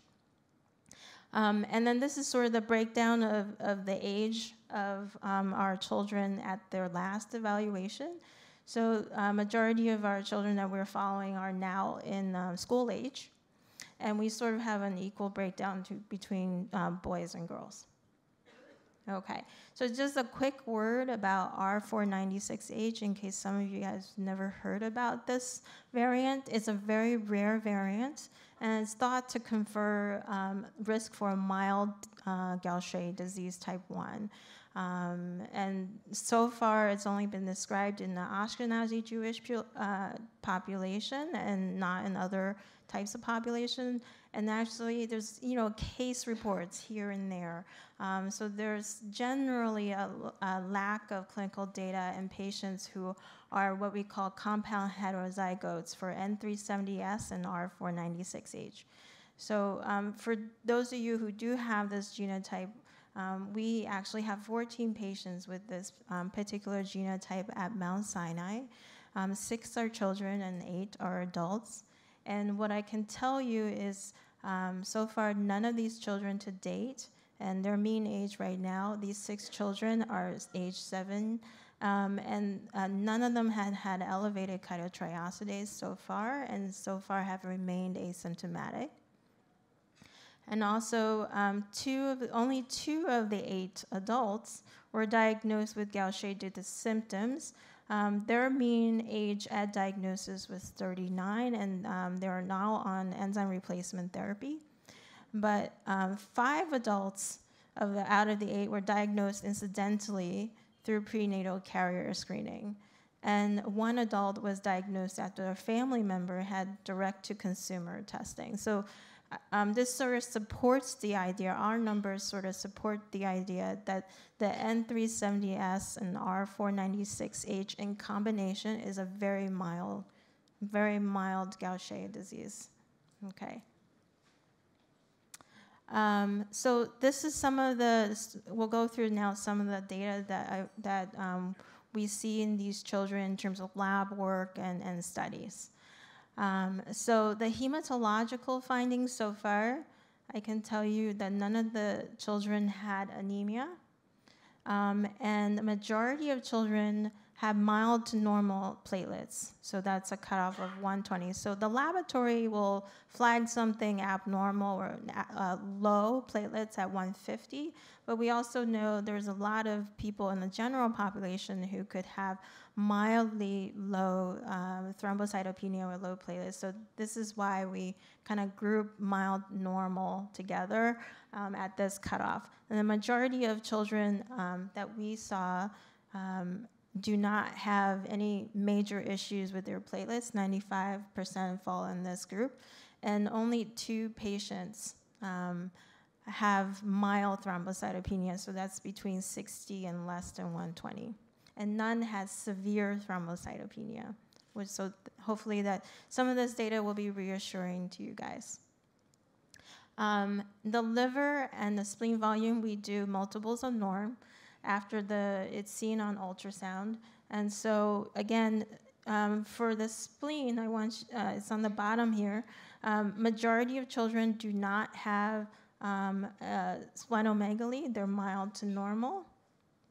And only a few, only 3 patients, so 12% of them had moderate spleen volume between 5 to 15 multiples of norm. And none had severe enlargement of the spleen. I want you to see this funky number here. So the liver volume here, there seemed to be a preponderance of children with an increased moderate size of liver volume, so that's between 1.25 to 2.5 mN. And I think this is actually due to the fact that we're using ultrasound. I think it's an overestimation because the ultrasound is not a great way to calculate liver volume. And in fact, the one patient that is now a teenager and we were able to do the MRI, the time that he switched from the ultrasound to the MRI, we saw a drop in the calculated MN. So I think that's probably due to the ultrasound and the limitations we have with ultrasound, because this number doesn't correlate with all the numbers that you'll see, all the percents, okay? Okay, and then so let's look at height because we worry about height and we worry about bone, right? So the height percentile, though, I think what I see is going along a general population growth curve. So there'll be approximately 30% people within the 5 to 25th percentile. The majority of people are above 25th percentile. So that I think that just goes along with the growth curve of the general population. But then if we look more closely, and let's compare now these children to their expected mid-parental height, what you see, the majority of children do match their mid-parental height expectations, but 7 children out of our cohort, or 19% of the children that we see, they are fallen just below what's expected for mid-parental height. 1 standard deviation is below expected. And so far, none of the children that we've seen had less than that, so below 2 standard deviations below expected. And then same thing in terms of changes in height or decrease in height percentile. Majority of children maintain their height percentile at that growth curve. And only 2 children that we had followed had a decline in their height percentile. So again, most children don't have issues with growth. The major thing we have to do is just comparing them to mid-parental height expectations, and that's really what we see here as a significant value. And then bone mineral density, we talk about Z-scores in children. So less than 2, less than -2 means osteoporosis in children. Between -1 to -2, that's a place where we said osteopenia, and above -1, we say this is normal. So we have only 2 children in our cohort with osteopenia, and the majority of children had normal bone density, and none had severe osteoporosis. Okay, so this is a slide in looking at Kaido, because you guys ask me about Kaido a lot. I was like, well, what does this mean? So Kaido, just to remind some of you, or for those who you don't know, chitotriosidase is an enzyme that lives in the macrophages, and then when the macrophages are stimulated and they're stressed out, they then release the chitotriosidase. The chitotriosidase doesn't do anything for us physiologically, and so it's just a marker that we see. So, but it is a good measure or a marker or reflection of, how stressed is that macrophage. And so, while it's a marker for Gaucher disease, it can fluctuate also day to day and visit to visit, because it also depends on just what the macrophage is encountering at that visit. So you could see this wild fluctuation of chitotriosidase in our group of patients. But we can sort of make some sense of the trend. So each of these round dots is a patient and their chitotriosidase level at a particular visit. These are the ages at the visit, and this is their chitotriosidase. First, I want you guys to know is it's very minimally elevated, if at all, in the neonatal period. So we don't expect to see a large chitotriosidase level as soon as you're born. But it does sort of trend over time. As you know, if you look at the spread of the dots, we do see a trend of increase as we grow, I would imagine as the lysosome storage is getting larger and larger, and the macrophages are getting a little more stressed out. And so we also expect, and we do see sort of increase in chito as we age, okay? And so what I wanted to do in this graph was to separate the children that we had not yet recommended to start enzyme replacement and the children actually that we had recommended to start enzyme replacement. And those children, there were only 4 of them, so 11% of our cohort. So in the red line, you'll see sort of the trend of the children, the 4 children that were recommended to start enzyme replacement at this time, at the last visit, and then the children who so far are not recommended to start enzyme replacement. And you could see actually there is a difference in the slope of the curve, right? You could see a difference in their trends.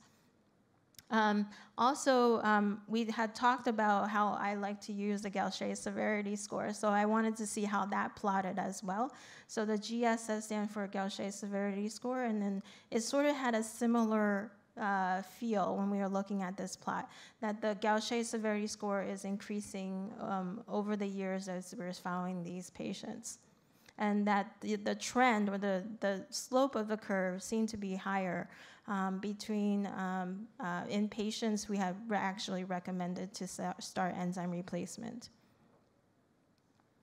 Okay, and then this is also just for my curiosity, I had plotted chitotriosidase against Gaucher severity score to see if there was some correlation.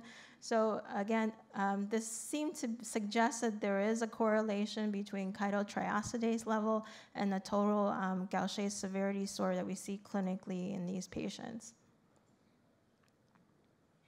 And this is a very busy slide, but it's a very interesting one. Each box is a patient.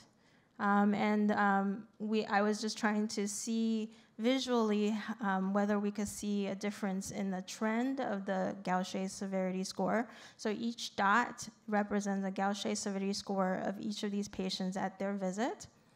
And there are 2 colors here. So the red dots are the children with the N370S homozygous genotype, and the blue dot are the children with the N370S R496H genotype.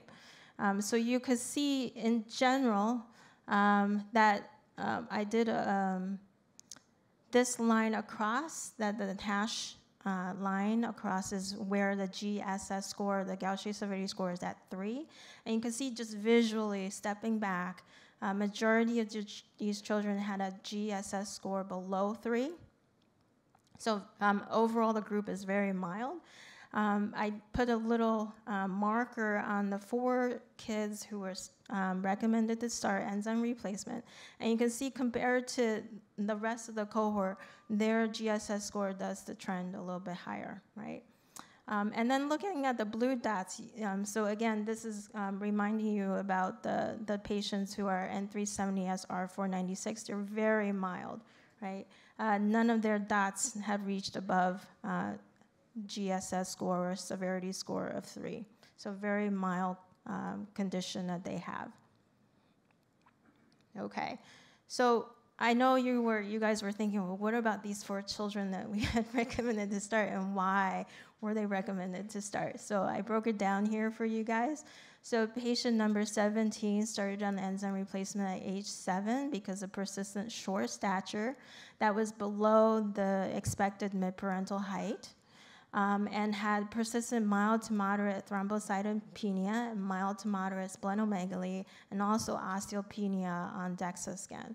So through everything, all the stuff that was going on, we had recommended that this patient start. Patient 19 was recommended to start at age 14. Again, because of the stature was below mid-parental height and a decrease in height percentile at that time. So we have been following closely in these visits, and then there was a change in the height percentile, was decreasing, and then there was moderate hepatosplenomegaly, and I have to tell you the moderate hepatosplenomegaly was not terrible. What was really concerning for this family was age 14 is puberty, or the start of puberty, and this family really wanted this child to reach expected height. And so patient number 25 was started on enzyme replacement at age 9 at another center. And from the report at another center, the patient and the family were concerned about the growth delay, and again, not meeting the mid-parental height, and also moderate hepatosplenomegaly. And then patient 30 was also recommended to start at another center due to concerns of poor linear growth and joint pain. So from this slide, you can see one thing that they all share is the concern of growth and linear growth. So that's a commonality that we have been able to pick out from these 4 children. It is important, I want to say just a quick note that, again, we're not just saying height here, but there had to be other things involved for the family and the clinician to both make that decision, to make the leap and say, okay, let's start enzyme replacement. And it's usually not just that one visit, it's usually subsequent visits.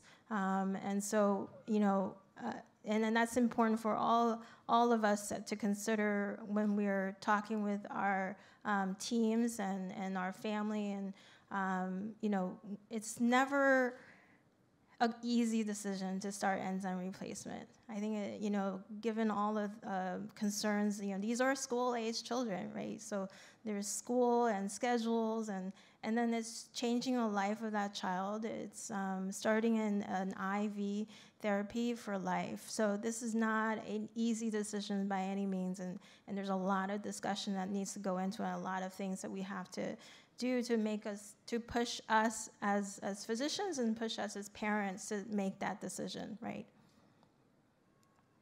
Okay, so the other thing we've been doing, because the major concern is height.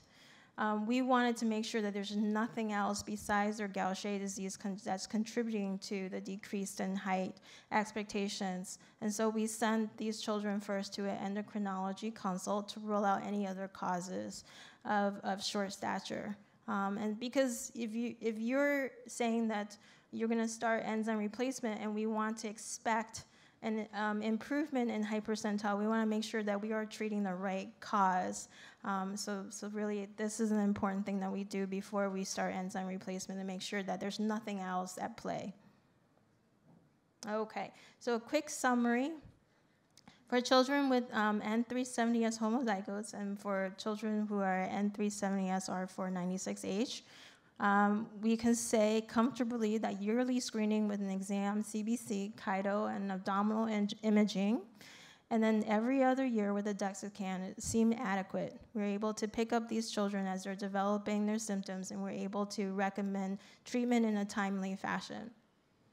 The majority of these children will not display any signs or symptoms, or only few symptoms of Gaucher disease in childhood, and a majority will not need treatment in childhood. So hopefully we're able to start to answer some of these questions that these carrier couples, these families are bringing to us.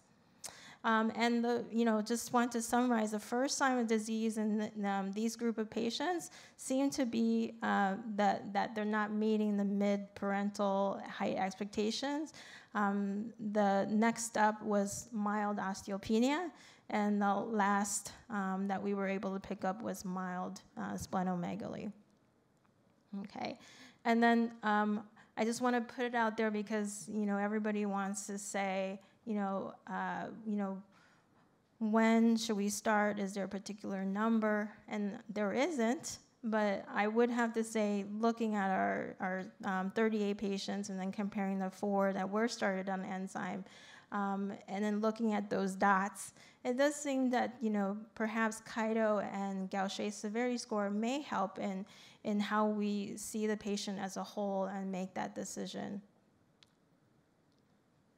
Okay, and then of course we have limitations, right? This is a very small group of children whose genotype is very, very similar, so very homogeneous. And there is an ascertainment bias. These are cohort children whose parents underwent carrier screening. So then we're not picking up the rare variants. So when we are doing prenatal carrier screening, it's called genotyping, and the lab is only picking up very specific mutations that have been seen over and over again in the population. So they're not looking at the entire gene here, right? So we're going to be, because of this, we're only picking up through these methods carrier couples who have these mutations and not more rare ones.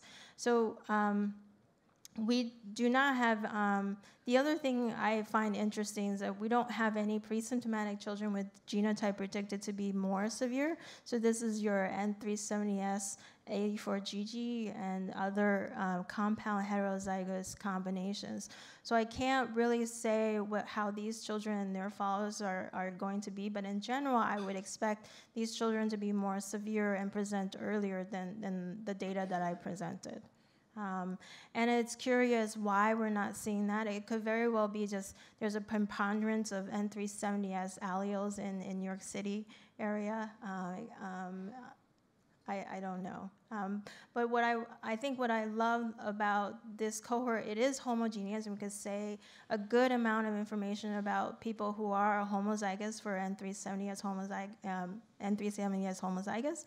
And I think then that will hopefully drive the way we follow these particular patients, but also, it highlights a need that we need to follow children who are N370S plus other alleles in a similar fashion, so that we can be more informative for all our patients going forward.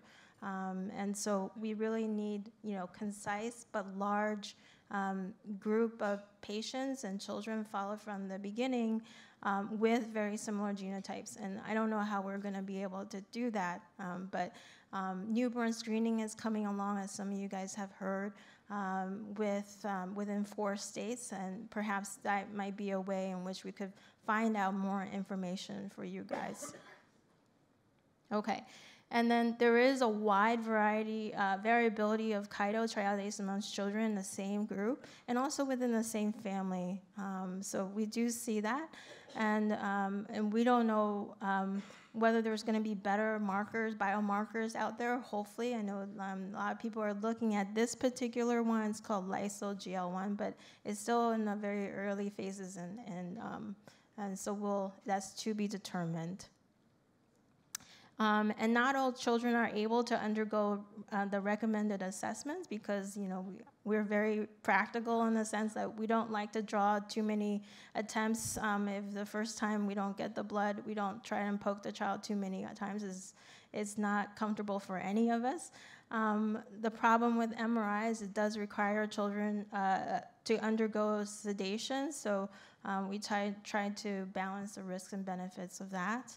And there's no normative data for DEXA scan in younger children, and at some centers, including ours, we don't do DEXA scan below age 5. So that might be important for not the N370S homozygous population, but maybe it would be some data that would be very enlightening for patients with more severe genotypes, but we don't have that capability.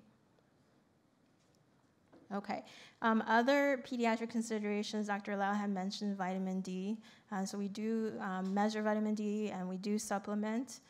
And then the other thing I want to point out, there is sometimes a concern with CMV and EBV These are particular viruses that can cause the spleen to be quite enlarged.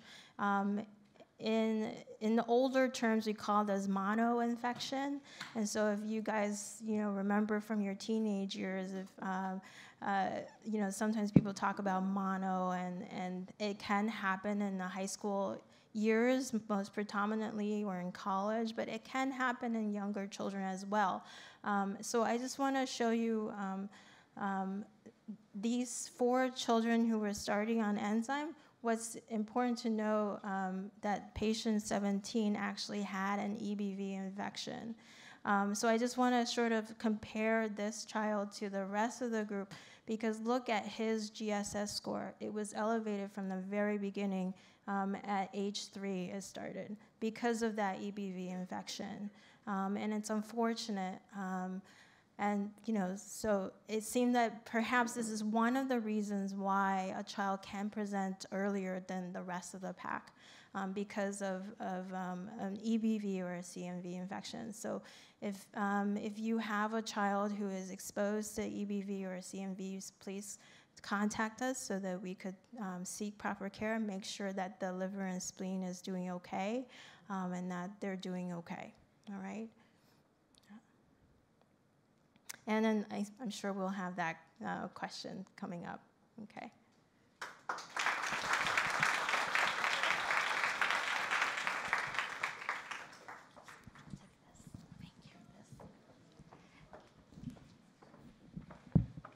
Thank you so much, Dr. Yang.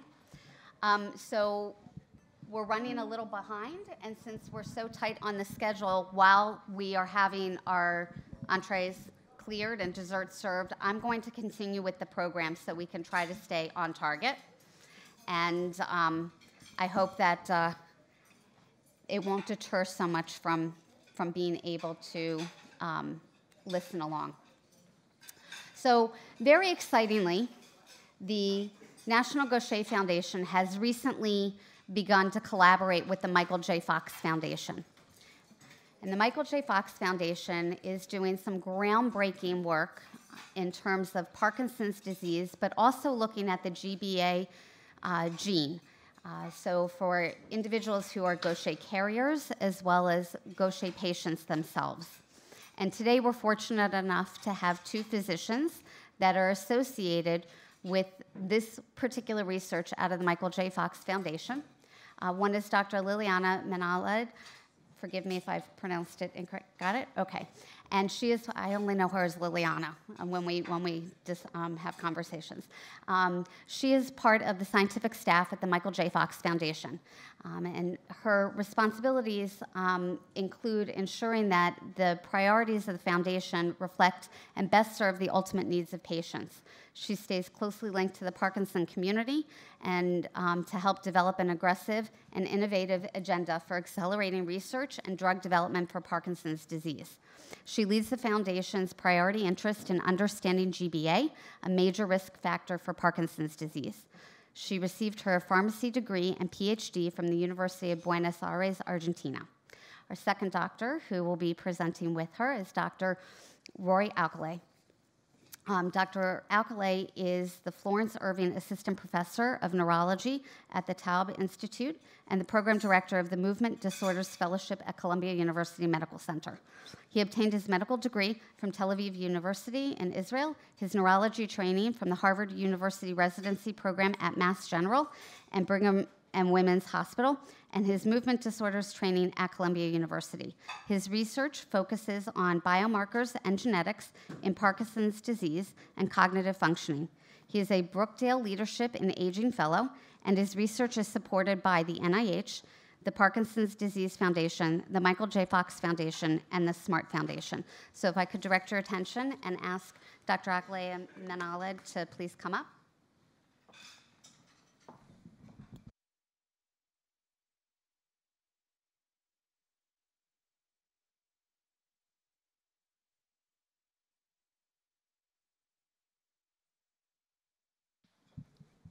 On the slide or? Okay, thank you. I would like to thank the organizers for inviting us. We're going to be very brief. The major purpose of our talk is really to highlight the link between Gaucher and Parkinson's and maybe open up for discussion that will come up later. I could have talked about the topic for hours because that's what I do for a living, but it's really just a glimpse into the link. So just very briefly, Parkinson's disease is a common condition, different from Gaucher disease, of course. Roughly 5 million people worldwide. The estimation is roughly 1 million people in the United States are affected by Parkinson's. And it's the second most common neurodegenerative disease after Alzheimer's. It's age-specific, so the older you are, the higher the risks for Parkinson's. And above age 60, roughly 1% of all people 60 or older have Parkinson's disease. If you looked at 80-year-olds, it's probably 4%. Now, Parkinson's is most known for the motor symptoms, and the motor symptoms include a tremor at rest, which is very specific for Parkinson's, but most patients with Parkinson's don't exhibit the tremor at a certain moment. There is slowness of movements, rigidity, stiffness of muscles, and issues with balance and gait. In more recent years, the non-motor symptoms have received more traction, including cognitive dysfunction in people with Parkinson's disease, depression, anxiety, impaired sense of smell, sleep problems, including acting out one's dreams. Up to 70%, if not even more, of people who act out their dreams, which we call REM sleep behavior disorder, will progress to develop Parkinson's disease or a syndrome similar to Parkinson's. And there's also autonomic dysfunction, which is associated with Parkinson's, which means constipation or lightheadedness when changing positions from sitting to standing. So we can think Parkinson's disease is associated both with Gaucher disease and with a carrier status. So the healthy family members that do not have Gaucher but carry the Gaucher gene also have a little bit increased risk for Parkinson's. What's the risk in Gaucher patients? The best study, the largest to publish, that has been published to date, came out of the registry, and it estimated the risk for Parkinson's among Gaucher patients at 5 to 7% by age 70, and let's say roughly 10% by age 80. So still 90% of the patients by age 80 did not have Parkinson's, but it's higher than the 2% in the general, 1 to 4% in the general population. When people queried their own practices, they reported 2.5, 2.2% of Parkinson's in the practice, but we need to always adjust it for age because Parkinson's is age dependent, and the older you are, the higher the risk for Parkinson's. What was groundbreaking in the Parkinson's world is to identify that even Gaucher carriers, and which is a very common state, especially in the Ashkenazi Jewish population, is a risk factor for Parkinson's disease. We tried to estimate what is the risk of the Gaucher carrier to develop Parkinson's, and the estimations worldwide are very variable. A study in Ashkenazi Jews that came out of Jerusalem and Mount Sinai estimated it at about 8%. A study from France looking at Parkinson's families estimated the risk in carriers 30%. So as you see, there's a lot more that needs to be done in estimating what's the risk for Parkinson's and Gaucher carriers. And as in everybody else in the population, the risk is higher in people who are older and in men compared to women. The risk in Gaucher carriers is also higher when one has a severe mutation like 84GG and Del44P compared to the more common mutation N370S. So this slide basically would say that there's not that we don't know much about how to prevent Parkinson's, how to slow down its progression. People would often ask if enzyme replacement therapy reduces the risk for Parkinson's.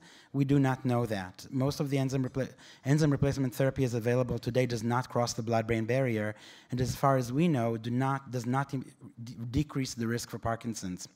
One would argue that because of the longevity it provides, it maybe puts more people at risk because they live longer, so it does a good thing this way.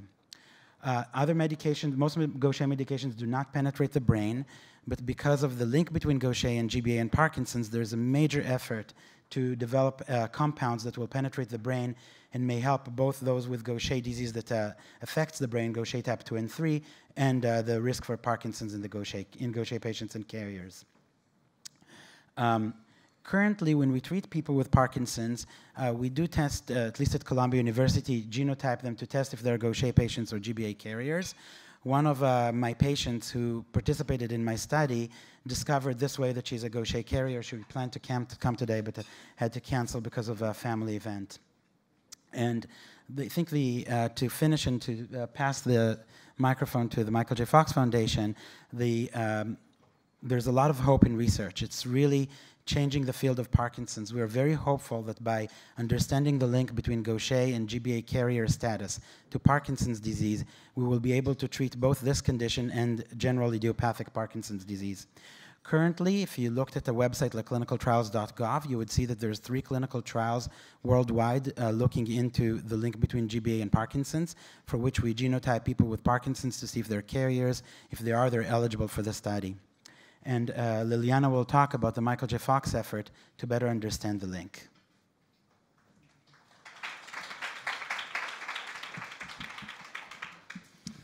I want to thank you again to Amy and Samantha for inviting us. At the Foundation, we're thrilled to be able to partner with the National Gaucher Foundation.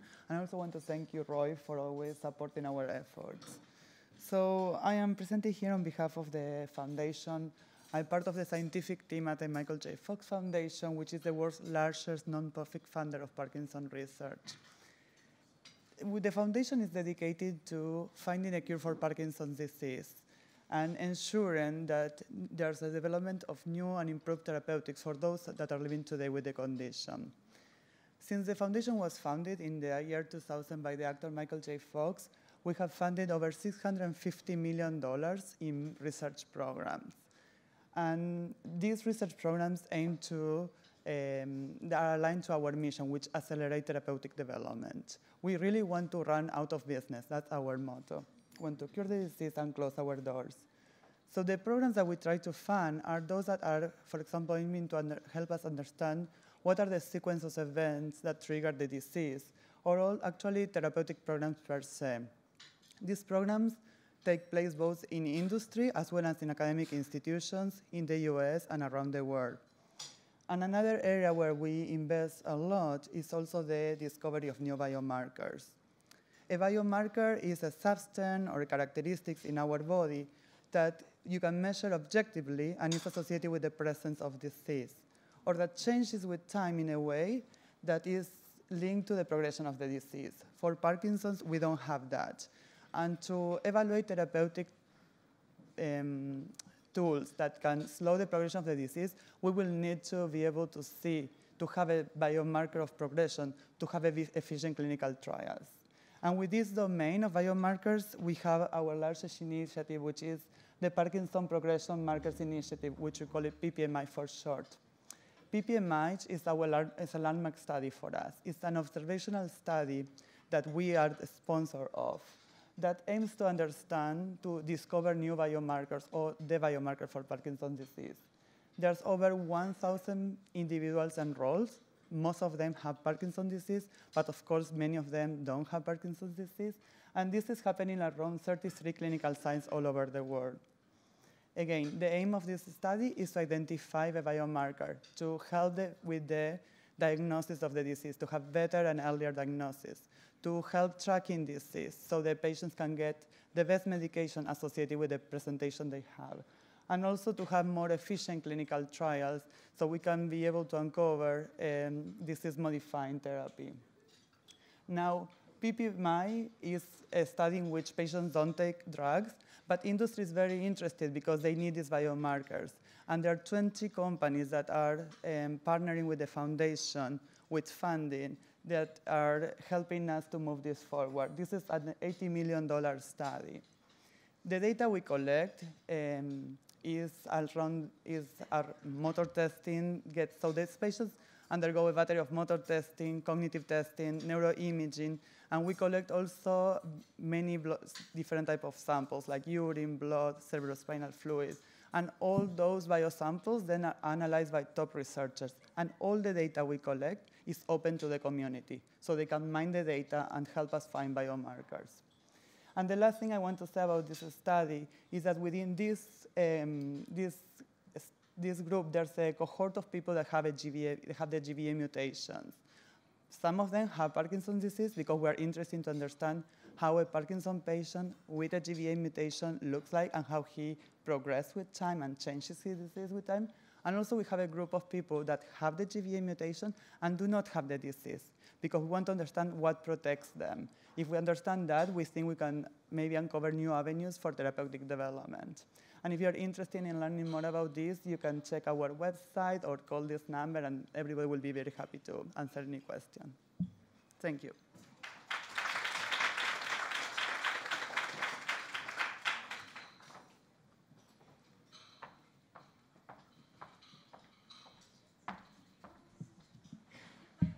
Thank you so very much. We can tell my height is an issue compared to many of the other presenters up here today. Before we get to our Q&A, we have Dr. Pramrod Mistry here, and I had asked him if he would give an update for our audience on type 3 Gaucher disease and research that's going on. Dr. Mistry was born in Kenya, and he grew up in England. He received his PhD from St. Thomas's Hospital Medical School and MBBS from the Royal Free Hospital School of Medicine. Dr. Mistry's clinical research and educational activity center, they center around inherited metabolic liver diseases and in particular on Gaucher disease. He began caring for Gaucher patients in 1988 and since that time has cared for over 500 Gaucher patients. He is the professor of medicine and pediatrics at Yale School of Medicine and the director of the Yale Lysosomal Disease Center and Gaucher Disease Treatment Center. Dr. Mistry proudly serves as the patient population through membership in the advisory boards of the National Gaucher Foundation and Project Hope's humanitarian program for children of the world suffering from Gaucher disease. Dr. Mistry.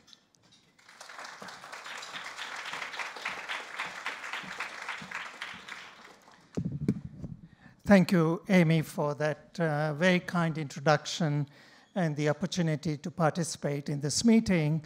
And I have to say, I think that this is a really momentous meeting with a discussion on Parkinson's disease, and I'm going to be talking about type 3 Gaucher disease. And as I was listening to the Parkinson's disease presentations, I was reminded about something that Dr. Sidransky cautions, that patients shouldn't be too scared about this issue because it's only 4% of patients with Gaucher disease who develop Parkinson's disease. But the great news is that so much research is going on to help and identify that 4%, and that is a sign of really quite an extraordinary evolution of the field.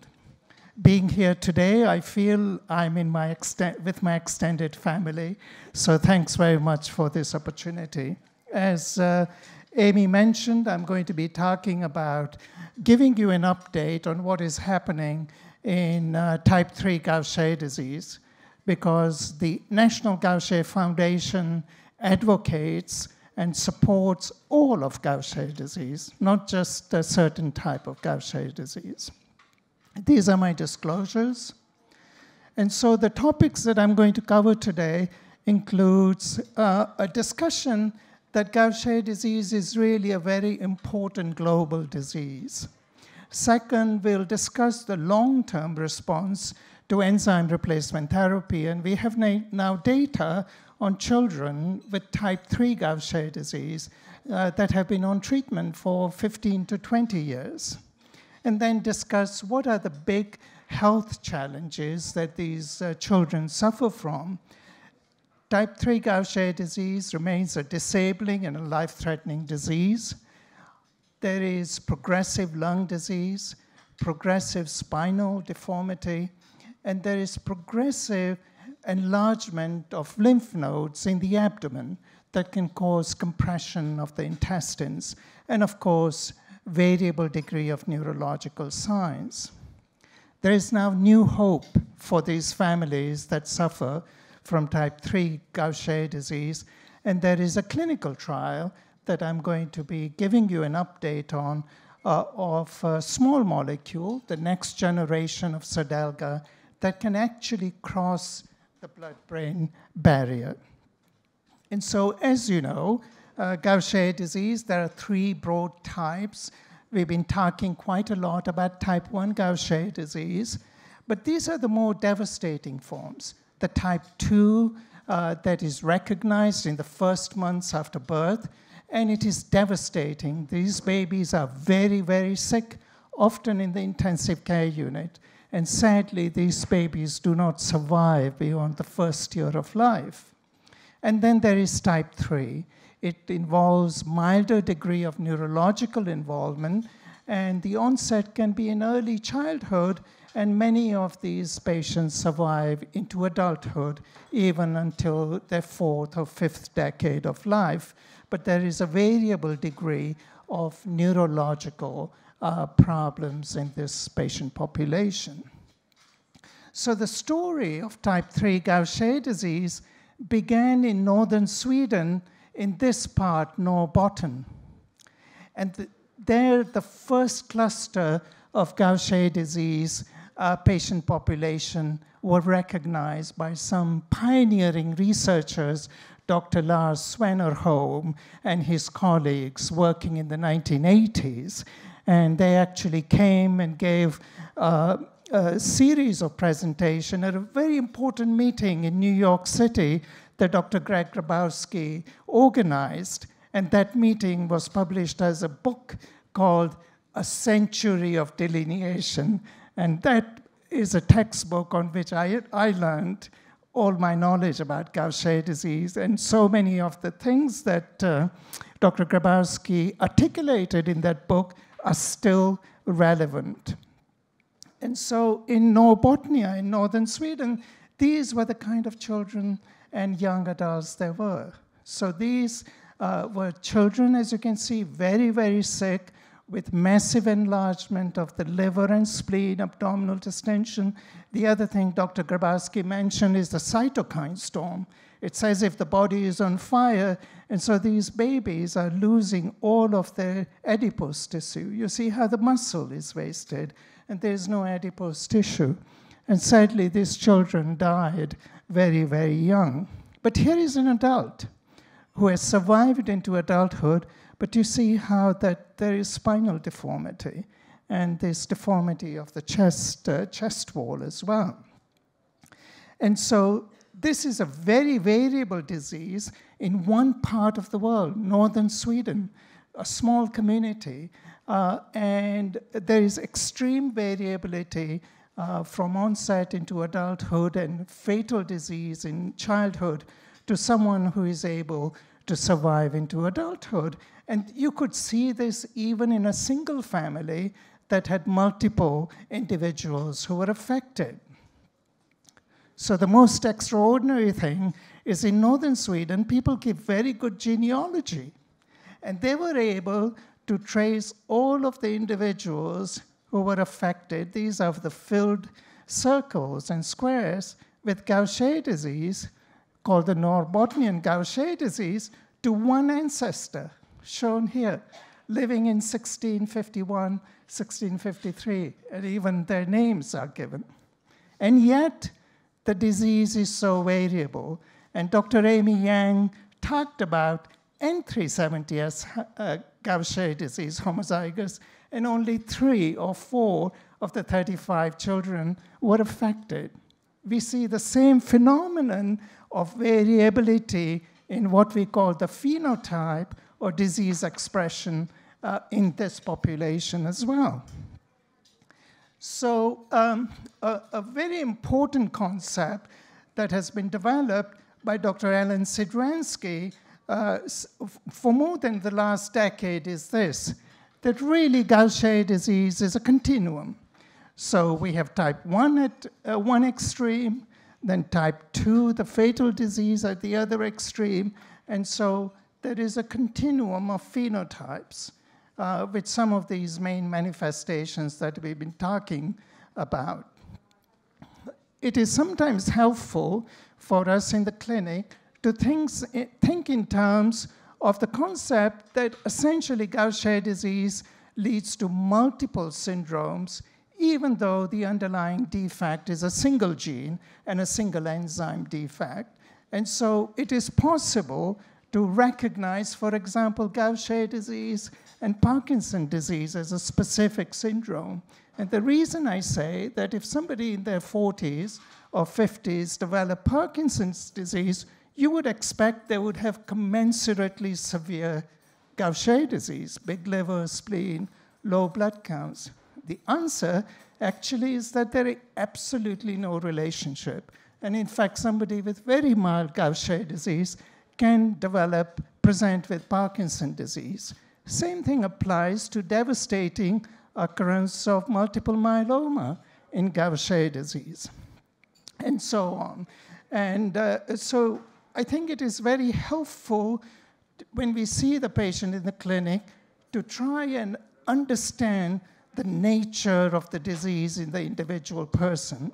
And for type 3 Gaucher disease and the neuronopathic Gaucher disease, already we can recognize distinct syndromes from the type that is evident at birth with skin abnormalities, and that's something that's been described actually by Dr. Sidransky and her group, where these babies do not even survive the first day of birth, to the more relatively milder varieties called type 3A and type 3B disease. And so the ICGG registry is a wonderful resource to look at Gaucher disease across the world, not just in the European population. And what we've learned in looking at more than 4,000 patients is that if you have this one N370S mutation, this is an ancient mutation that occurred in the 10th century in Eastern Europe, and it has spread through the European world. So it is very classically Ashkenazi Jewish mutation. A lot of us believe that there may be a selective advantage associated with this because the carrier frequency in Ashkenazi Jewish population is nearly 1 in 15. So if you have 1 or 2 of this mutation, that absolutely guarantees type 1 Gaucher disease. What I'm going to be talking about is this type of Gaucher disease. And you see, N370S does not occur in type 2 or type 3 Gaucher disease.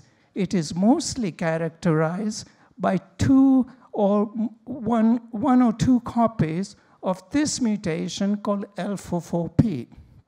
What is interesting about this mutation is that it normally occurs in an ancestor gene of the Gaucher gene that is active at the moment.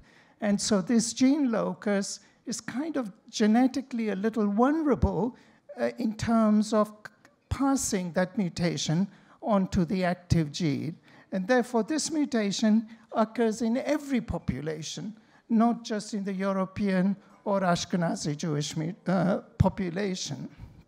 And therefore, you would expect this kind of Gaucher disease in East Asia, in Africa, Middle East, and other parts of the world.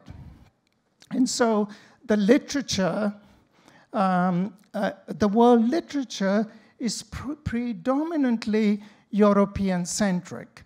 So it is focused on N370S mutation, which arose in Eastern Europe. And so 95% of the literature, I would say, is focused on type 1 Gaucher disease. The reality is that the biggest burden of Gaucher disease is due to homozygosity, 1 or 2 copies of this L44P mutation, which leads to the most devastating forms of Gaucher disease, type 2 and type 3. And so we really need to address the global distribution and have a better understanding and offer something for individuals affected with this devastating forms. And indeed, even in the United States, we have some patients with type 2 and type 3 disease. We believe that of the total Gaucher disease patient population, children with type 2 or type 3 disease are about 5 to 6 or 7%. So the International Gaucher Registry has done a number of important studies. This is a type of Gaucher disease where there are very few patients in single centers. So the International Gaucher Registry, led by Dr. Ed Kolodny and colleagues, have done a study involving really 131 patients to study what are the neurological complications that these children suffer from. And recently, earlier this year, we published a study involving 253 children who received enzyme replacement therapy with Cerezyme for up to 15 or 16 years. And this study was focused entirely on children under the age of 18. And I'm going to just discuss the key data from these two studies. And so the neurological outcomes registry involve children with a mean age of 3 years, and the onset of neurological manifestations was less than 3 years in about half the children, and about 40% of the children had onset after 2 years. And this was a very similar cohort to the study that we recently published on the long-term outcomes with Cerezyme treatment. So this is what Dr. Kolodny and his colleagues found when they looked at the onset of neurological symptoms, the age at the onset of each of these things, like difficulty in breathing, swallowing difficulties, holding toys, muscle weakness, walking difficulties, chewing difficulties, and so on, difficulty with gait, speech, spasticity, seizures, and so on. And what you can see here is that earlier on, the neurological signs can be quite subtle. So it can take quite a few months before the diagnosis is established, and it is quite late that you begin to see seizures and very disabling neurological symptoms. And so the natural course of neuronopathic manifestations was mapped out in this study. The early symptoms are shown here from birth to 2 years, and you can see there is a prominent enlargement of the liver and the spleen, wasting, low blood counts. But in addition, there are a variety of neurological symptoms shown here. And then in the second phase of the study, of the disease, there is greater seizure activity, myoclonus, spasticity, and neurological disability, with final phase of the disease when the child is absolutely disabled. So I wanted to show you a picture of this child that Dr. Grabowski, Dr. Kolodny, and I saw about a decade ago in Egypt through our work on the humanitarian program. In Egypt, it is like the intensive care unit of Gaucher disease. All of the children are like this. And in his talk on inflammation, Dr. Grabowski talked about inflammation. You see, this is a picture of florid inflammation and activation of metabolic state. You see, this poor child has no muscle, no adipose tissue. And I remember vividly the day we saw this child, we walked away from the bed thinking this poor child was not going to survive another day. With this extreme enlargement of the liver, the spleen, and how pale this baby looks. And so in our study, we found that children were anemic. Their platelet count was low, but not incredibly low, but their liver and spleen were massively enlarged, and these children had quite severe growth failure. And so we now have data going on from enzyme replacement therapy for many years, in fact, and that has shown that there is reversal of low blood counts. The liver size gets back to normal. Spleen size also improves dramatically, and there is an improvement in growth parameters. And so this is him now, recently, having had treatment. This is the same child who is now growing up. just goes to show that the enzyme replacement therapy can be truly life-saving and transformative for these children. Still, we have challenges. So when you plot this graph called the Kaplan-Meier curve, it's a technique to look at the survival probability with time, with age, and you can see that the survival probability at 5 years is 92%, 10 years 82%, and at 20 years 76%. So this remains a life-threatening disease. All we've done with enzyme replacement therapy is to move the end point of the disease a bit further out. Yet these children are looking to a life of disability and significant chronic ill health. And so these are the current challenges in type 3 Gaucher disease: progressive neurological disease, which is variable, progressive lung involvement, and massive enlargement of lymph nodes in the abdomen, and spinal deformity, as I showed you. And there is a type of type 3 Gaucher disease where there is involvement of the heart with cardiac calcification, and so on. So these are compartments of the body where the enzyme does not get through. Because when you have your enzyme infusion, vast majority of it goes in the liver, the spleen, and the bone marrow. There is no enzyme left to go to the lungs or the lymph nodes. And so in type 3 Gaucher disease, these are the aspects. And of course, enzyme treatment does not cross the blood-brain barrier. And so we have a number of patients in the United States with type 3 Gaucher disease, and I'm going to talk to you about three children, and they are truly inspiring stories. This is the first child. This is Stephen. He's now 10 years old, and I've looked after him since he was 1 year old. He was diagnosed with Gaucher disease at age 3, massive enlargement of the liver and spleen, low blood counts. He had 2 copies of this mutation that I called L44P and started on Cerezyme at age 3. His IQ is more than 130. He's at the genius level, approaching quite close to this. Currently, he's doing Singapore math, which is I'm told, very challenging curriculum. He has diagnosis of ADHD and autism.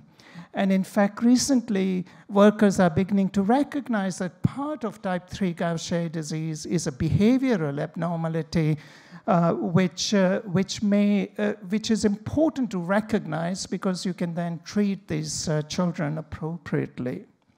So I'm hoping that somehow I can get this video to just show you how gifted Stephen is.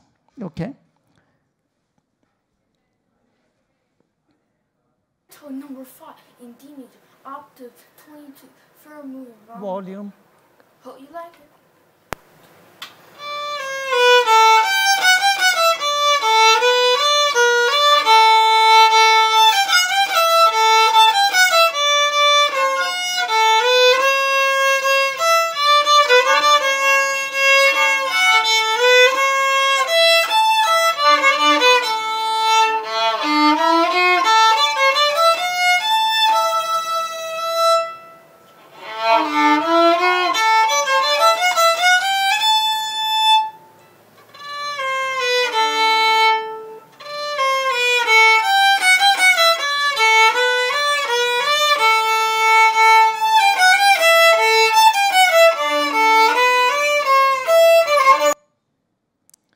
Type 3 neuronopathic Gaucher disease. Just think about that.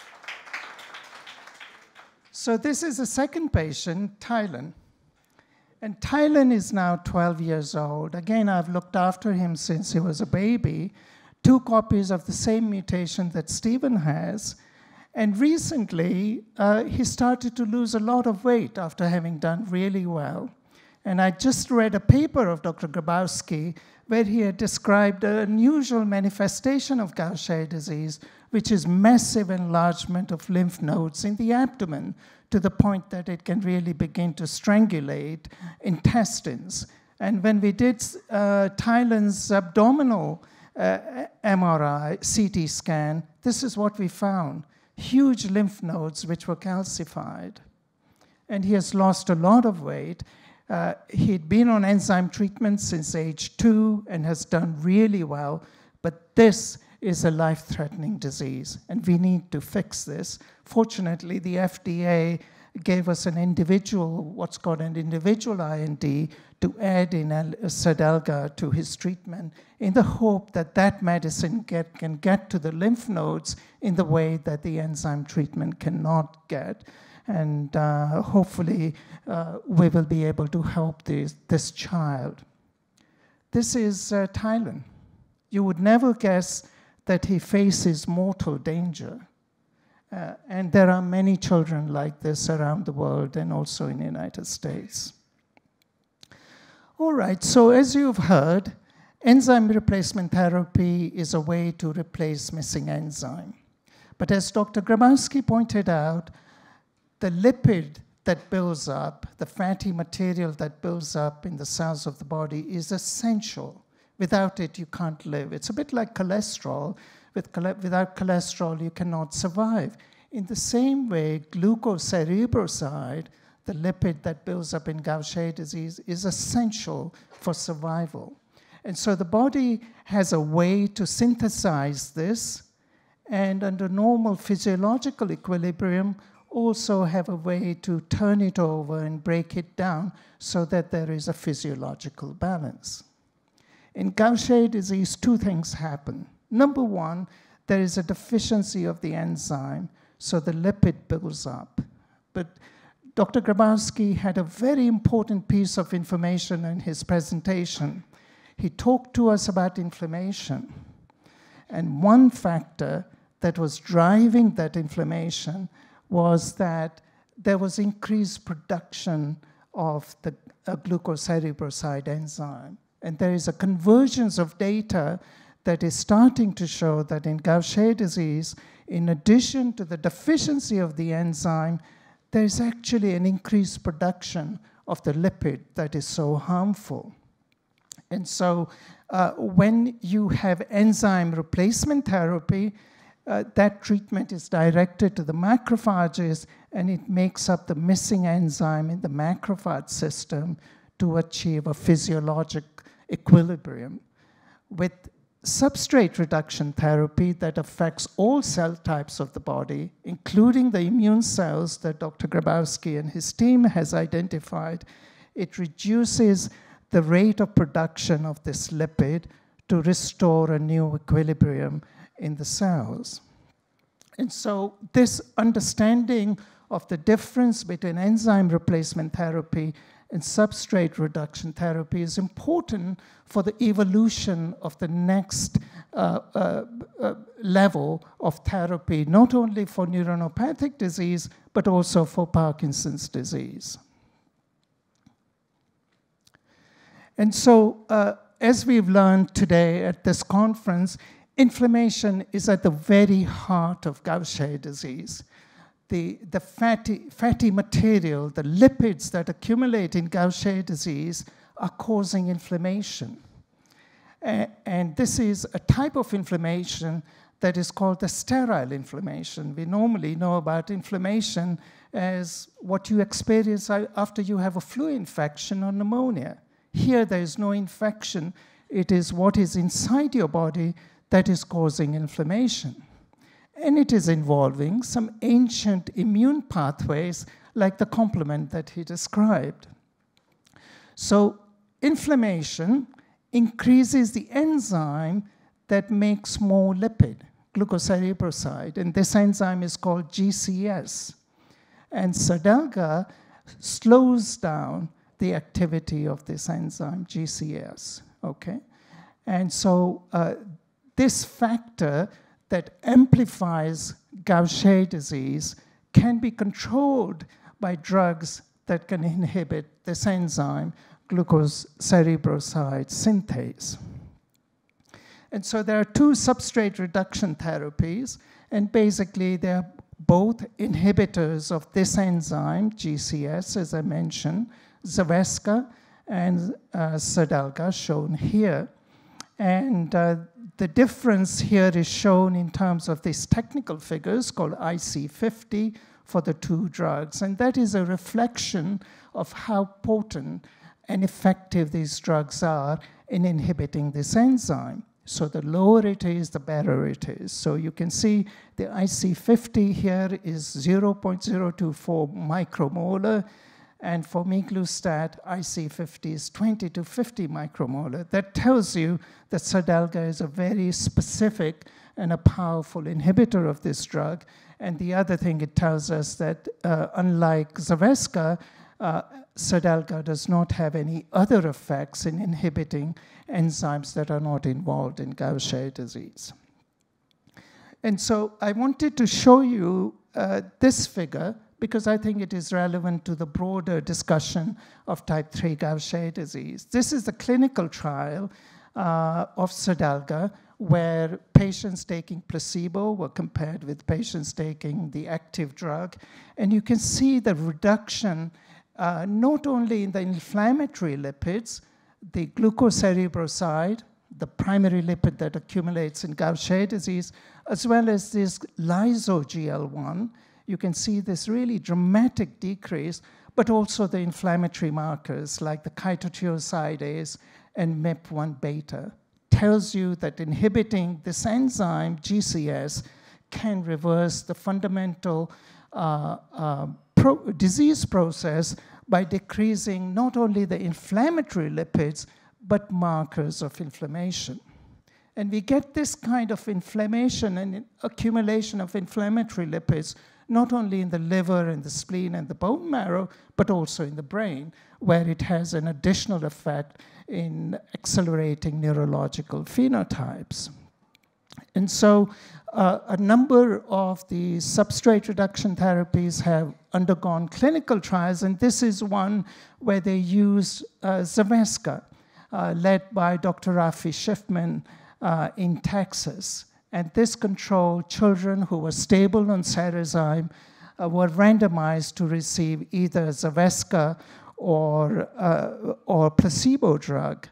And I think here we are. This is the data conclusion that miglustat does not appear to have significant benefits on neurological manifestations of Gaucher disease type 3. But the study reported a very important signal in my mind, which is that it may have positive effects on lungs, and that led to greater decrease in chitotriosidase activity. That tells us that small molecule, unlike enzyme replacement therapy, is actually able to reach the lungs. And so for me, this was a very important piece of data to be bolder in terms of thinking about small molecule therapy for type 3 Gaucher disease. And so these are the limitations of current treatments for Gaucher disease type 3, and therefore children in the United States affected with this disease and around the world are suffering. Because enzyme replacement therapy, more than 95% of the uptake is in the liver, spleen, and the bone marrow. There's none in the lungs or to the brain. And substrate reduction therapy with Xarelto hasn't really helped us. So we need next generation Xarelto that can cross the blood-brain barrier.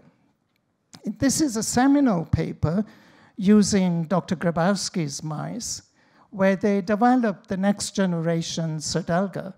And in these mice, with neuronopathic Gaucher disease, it reduced brain Gaucher lipids, reduced neurological symptoms, and improved survival. So this is a very important piece of laboratory data to justify looking at this in patients with type 3 Gaucher disease. And so the LEAP trial is starting now, and this is a trial of the next generation Xarelto in combination with Cerezyme in patients with type 3 Gaucher disease who are older than 18 years or 18 years old. And the primary objective is to evaluate the central nervous system biomarkers in these patients. and identify patients with type 3 Gaucher disease who would qualify for a more extended treatment with this. And of course, with any treatment, you have to assess safety, because our fundamental operating principle is never to do any harm to the patient. And so safety will be evaluated with great deal of care. This will be a rigorous trial. It will involve spinal taps, blood work, and very extensive neurological testing to determine what is the effectiveness of this treatment. And there are a variety of secondary objectives. And those of you who are interested in this can look at this, Google this on clinicaltrials.gov. That gives a very detailed explanation. And these are some of the inclusion criteria. We are going to be studying, obviously, patients with type 3 Gaucher disease, but we also want to study patients with type 1 Gaucher disease and how they handle this combination treatment. And these are some of the inclusion criteria with respect to blood counts, liver and spleen volume, and it is important that these individuals are stable on enzyme replacement therapy for at least 3 years, and women who are of childbearing age must have a negative pregnancy test. And it is important that any seizures should be well controlled. And so the details, again, as I mentioned, is given in this clinicaltrials.gov a website, if anyone's interested, but please do reach out to the NGF for more information. There are some groups of patients who cannot participate in this study, those who've been on Sadelga or substrate reduction therapy, patients who've had their spleens removed and have severe liver or heart disease or kidney disease and so on. So this list is given here. We don't need to go over each of the detail. Suffice it to know that this study has been designed with a great deal of care to make sure that the safety of the patient is maintained. And moreover, after all that effort, that we get some useful data. So I would like to end in my last couple of minutes by really emphasizing that it is important to conduct proper clinical trials for maximum benefit for patients to assess safety and effectiveness. You know, these poor families are very desperate and they will take anything. And I think that it behooves on us, you know, not to start recommending all kinds of treatment based on weak data or anecdotal data. In my opinion, that is almost cruel, because you raise people's hopes and then only to find that there is no effect of treatment. And so the great thing is that there is a lot of a movement towards discovery of new drugs and new ways of treatment, but this should be done in a very disciplined way to obtain the maximum benefit for the patient. So among the exciting, interesting new experimental data that have come are the following, as I mentioned. So this is Dr. Brady receiving the National Medal of Science from President Bush for his lifetime contributions to Gaucher disease. And we are all here because of him, really. And forever, his passion was to help to contribute towards treatment for patients with type 3 Gaucher disease to achieve the same kind of transformative effect that he was able to catalyze with type 1 Gaucher disease. And in this paper published in 2011, and by the way, he was working in the lab only until the last month before he passed away a couple of years ago. And this paper used a drug that is normally available in cancer medicine. They are called histone deacetylase inhibitors.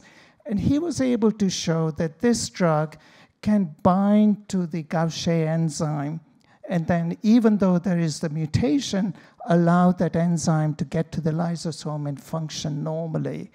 And so this and other work led to the concept that you can develop drugs that can chaperone abnormal enzyme due to mutation to make it work better.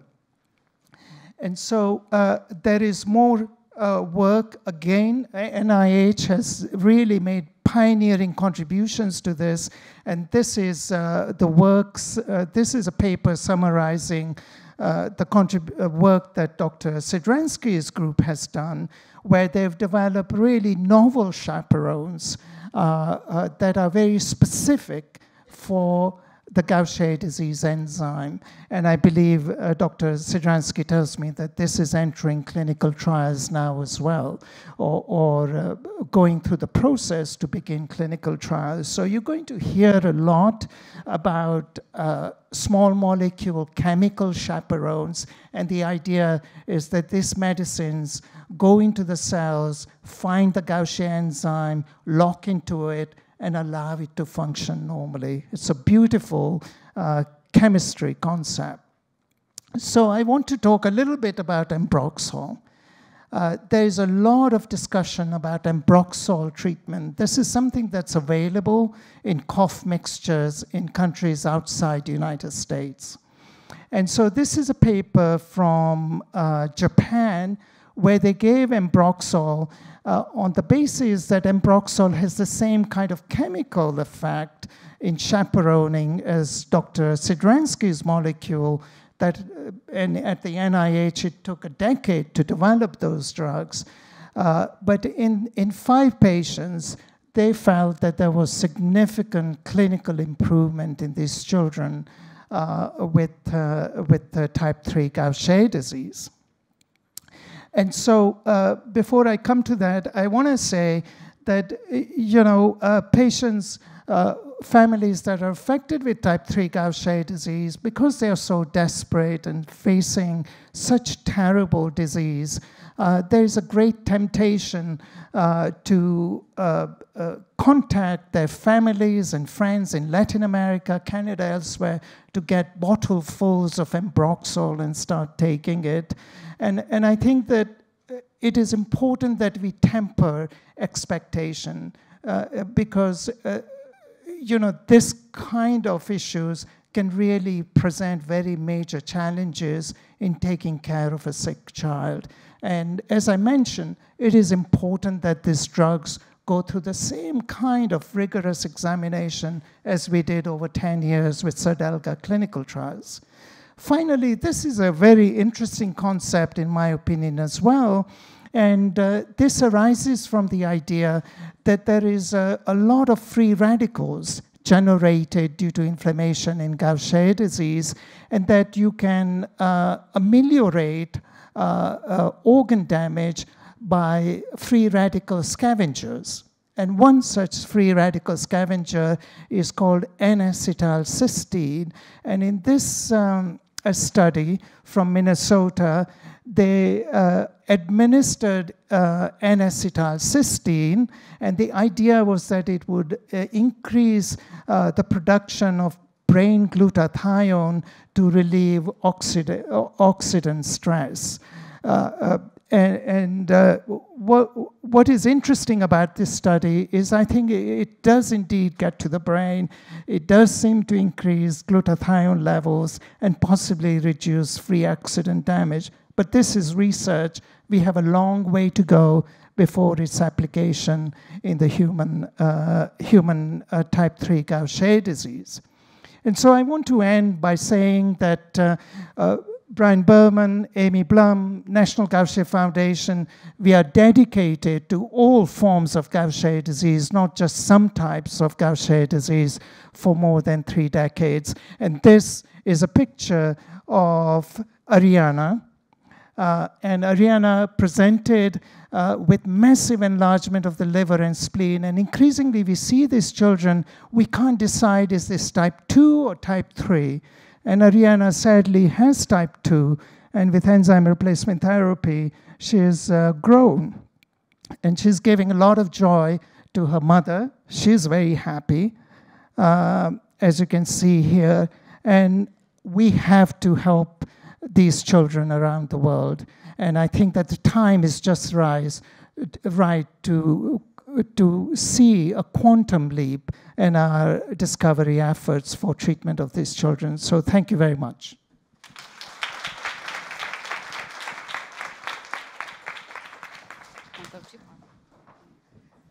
Thank you, Dr. Mistry, for such a wonderful update and comprehensive update for Gaucher disease type 3.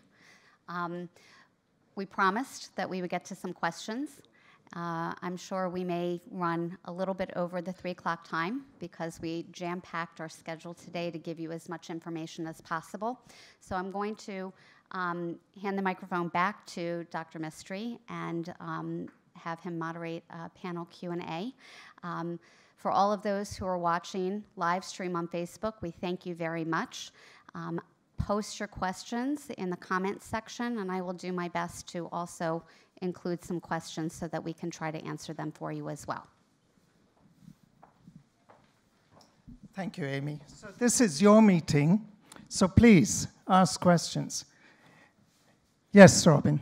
Yeah, I was wondering if... Can we give you a mic, please? Can someone...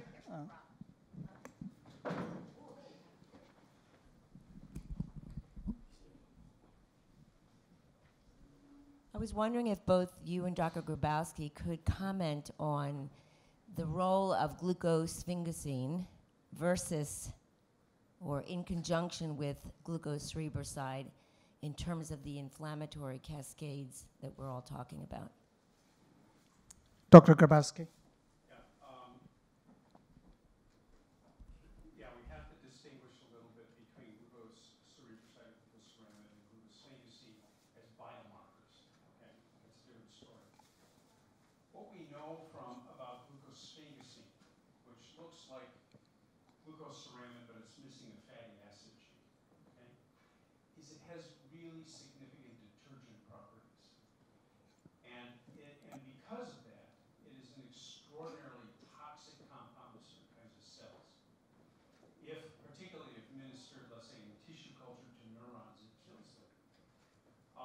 Now, inside the cell, we're not sure exactly how that works, but it certainly participates in probably the inflammatory response.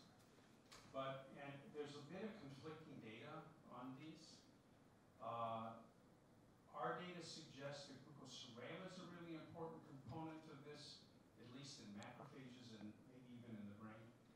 Some of Tony Fuderman's data suggests that glucosylceramide is an important compound, but we cannot ignore these very, very toxic effects of very small amounts of glucosphingosine. So it probably also will participate in that. If it kills off a cell somewhere, it elicits an immune response because the body is saying we can't have this. So it's probably an important compound. Yes, ma'am. Can we give you the mic, please? Yeah. All right. When the presentation of Parkinson's was given, there was one list that was that not normalcy of Parkinson's, not the signs. But they didn't say how it was identified if there wasn't a tremor or the other. They just said constipation, and maybe a little dizziness or something. They never really told how they identified it with Parkinson's.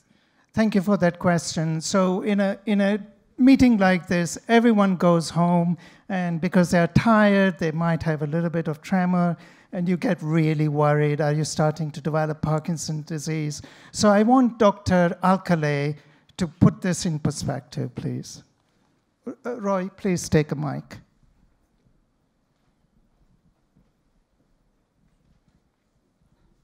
So currently we diagnose Parkinson's and treat Parkinson's based on the motor symptoms, which the most common would be tremor. It's easily identifiable, but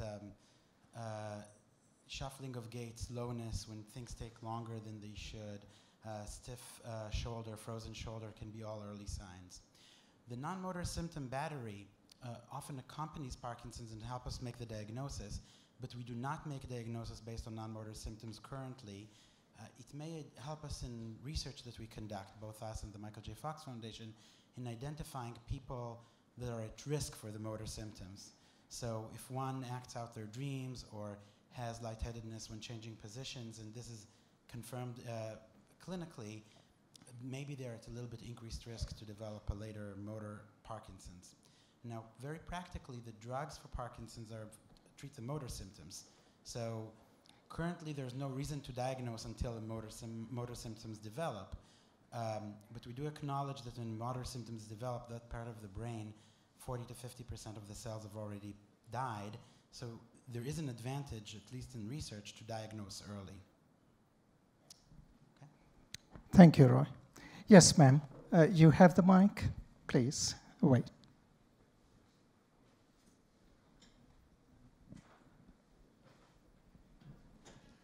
I'm curious about a couple things. One is the Gaucher severity scale.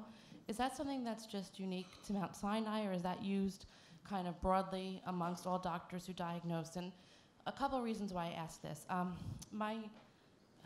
Lindsay, my daughter, I'm pretty sure she's patient number 30 up there. She presented without all of the traditional symptoms of Gaucher. When I say traditional, her platelets or hemoglobin, are normal. Her biomarkers are going up. But at the age of 6, she started having severe arthritis joint pain. And we were told, repeatedly in our visits to Mount Sinai that had nothing to do with her Gaucher disease at the time. And I know there's been a lot of, since then, additional research about inflammation with Gaucher disease.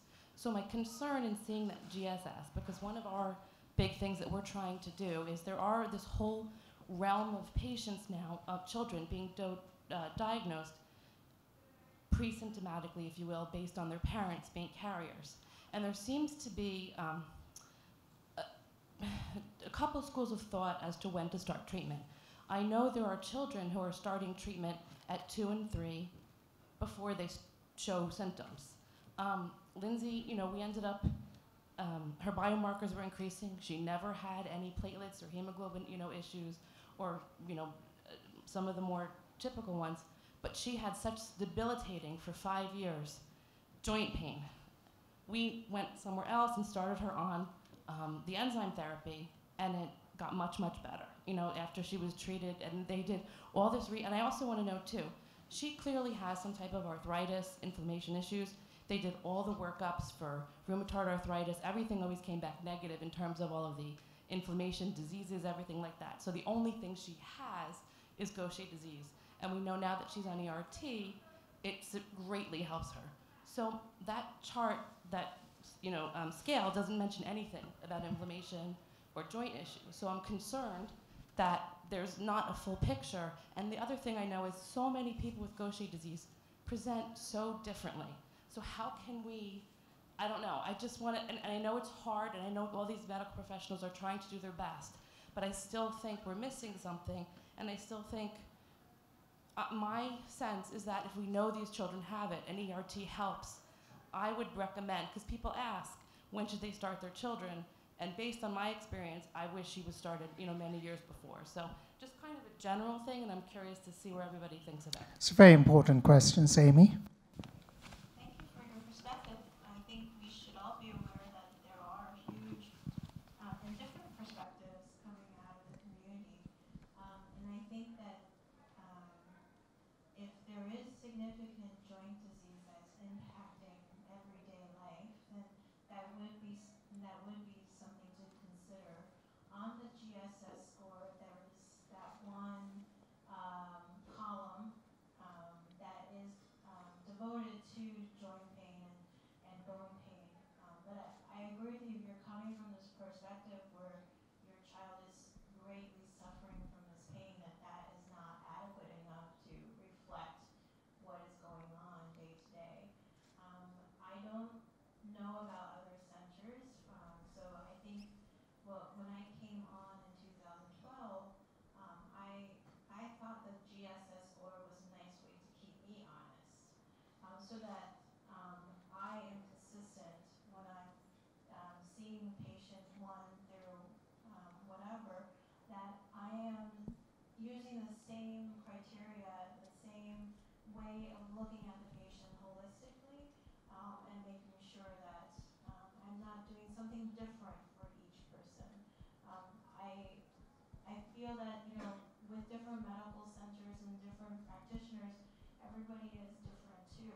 And they take their perspective from their clinic and the patient that they have. So I think sometimes it's worthwhile to understand from different perspectives. I think our clinic tends to have a majority of children who are very mild.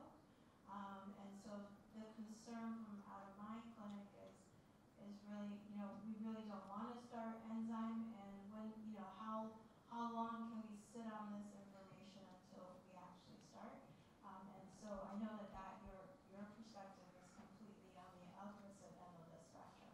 And I think globally, I think we all as providers say that, when making decisions about management and treatment, we encourage people to go out and seek second opinions, because I think that will then help in putting, data together from different perspectives and at different centers and from different clinical experiences.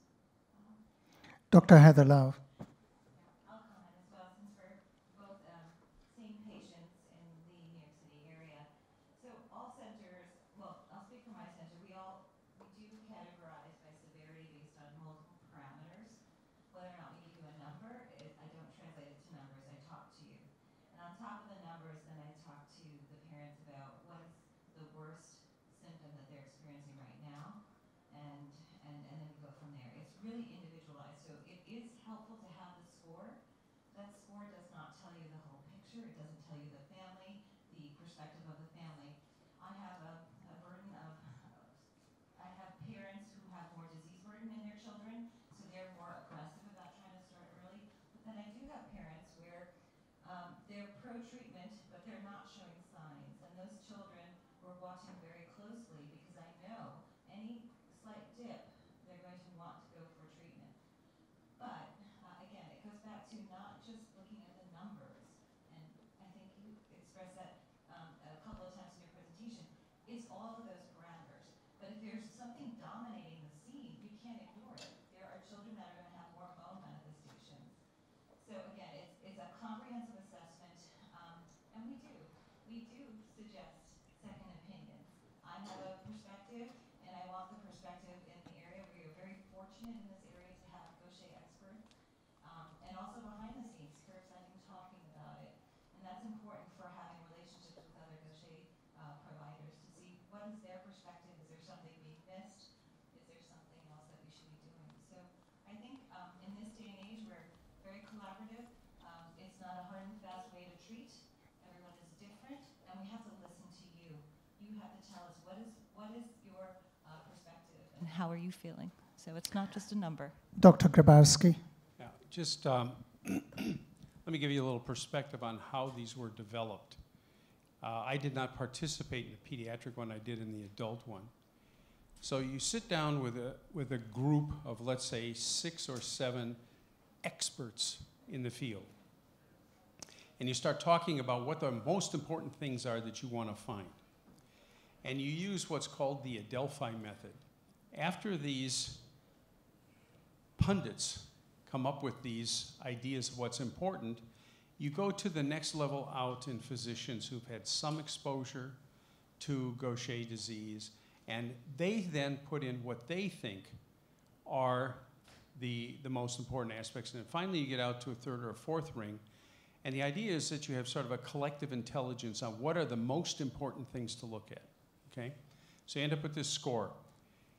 To me, the most important aspect of this is that the patients get to an expert center, get diagnosed, and really get examined. The score, even though it's imperfect, is actually a reasonable way to say, this is how things should be tracked. And if we're not doing just that, we shouldn't be in this business. But at expert centers, you really need to have much more detail, much more attention to things. Now, inflammatory joint lesions like juvenile rheumatoid arthritis, like symptomatology or signs in Gaucher disease, is quite rare. It occurs, but it's quite rare.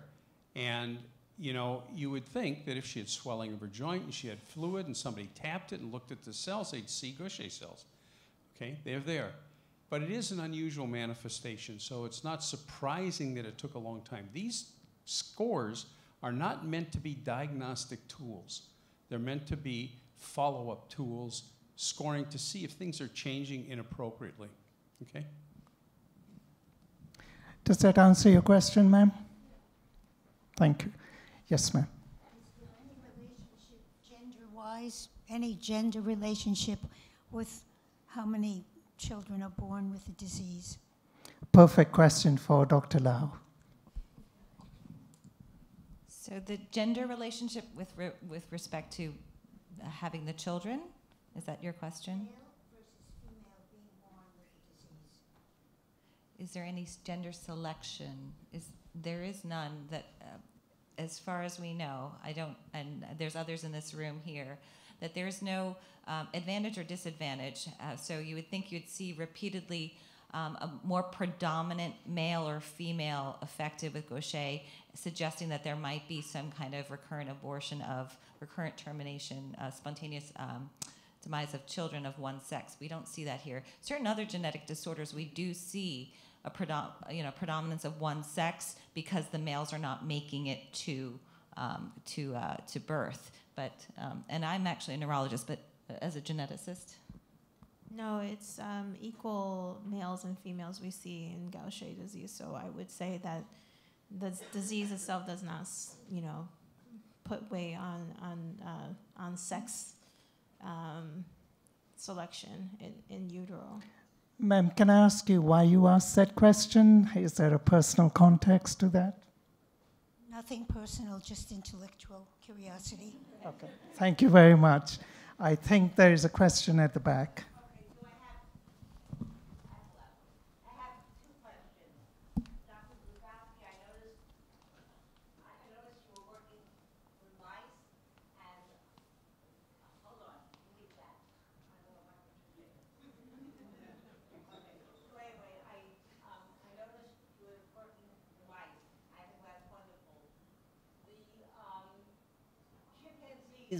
Are our closest genetic partners. Why not chimpanzees? I mean, because I think you might get better data. And also, what's happening with gene therapy? Okay, 2 questions. Thank you. Okay. The reason we work with mice is that you can make a lot of them and they're cheap. Okay? And you can genetically manipulate them very well. And that's very important. The other aspect, of course, in academia is that they're really cheap. And it costs approximately, at the institution I used to be at, somewhere around 50 cents a day per cage to have mice, and you can have up to 5 mice, females, in a cage because the males don't get along. So that's one reason, but you can genetically manipulate them. But your question in terms of mice is highly relevant, and they are different than humans significantly. Not only, they're actually more different in the brain than they are in the viscera, but there are still differences. The brains are very, very different. Why not do chimpanzees, homologous monkeys or something?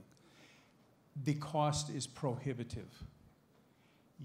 For the ability to do 2 monkeys and do some either genetic manipulations or give them certain kinds of drugs would be 1,000 times more expensive than it is in mice. It's enormously expensive. And then there are some issues around let's say the humanistic approach to monkeys because they are much closer, okay? But it's really the expense. And then the other thing is, let's say that you could make a Gaucher homologous monkey. It would cost a lot of money, and it would take forever to get enough monkeys to do anything. And you have to house these mice at $50 to $100 a day to keep these, I'm sorry, not mice, monkeys. Keep them around long enough to mature to what you want to do. So that is the major piece. The other thing about this is some people have suggested, why don't we make Gaucher-shaped pigs or other kinds of larger animals? And the problem with that too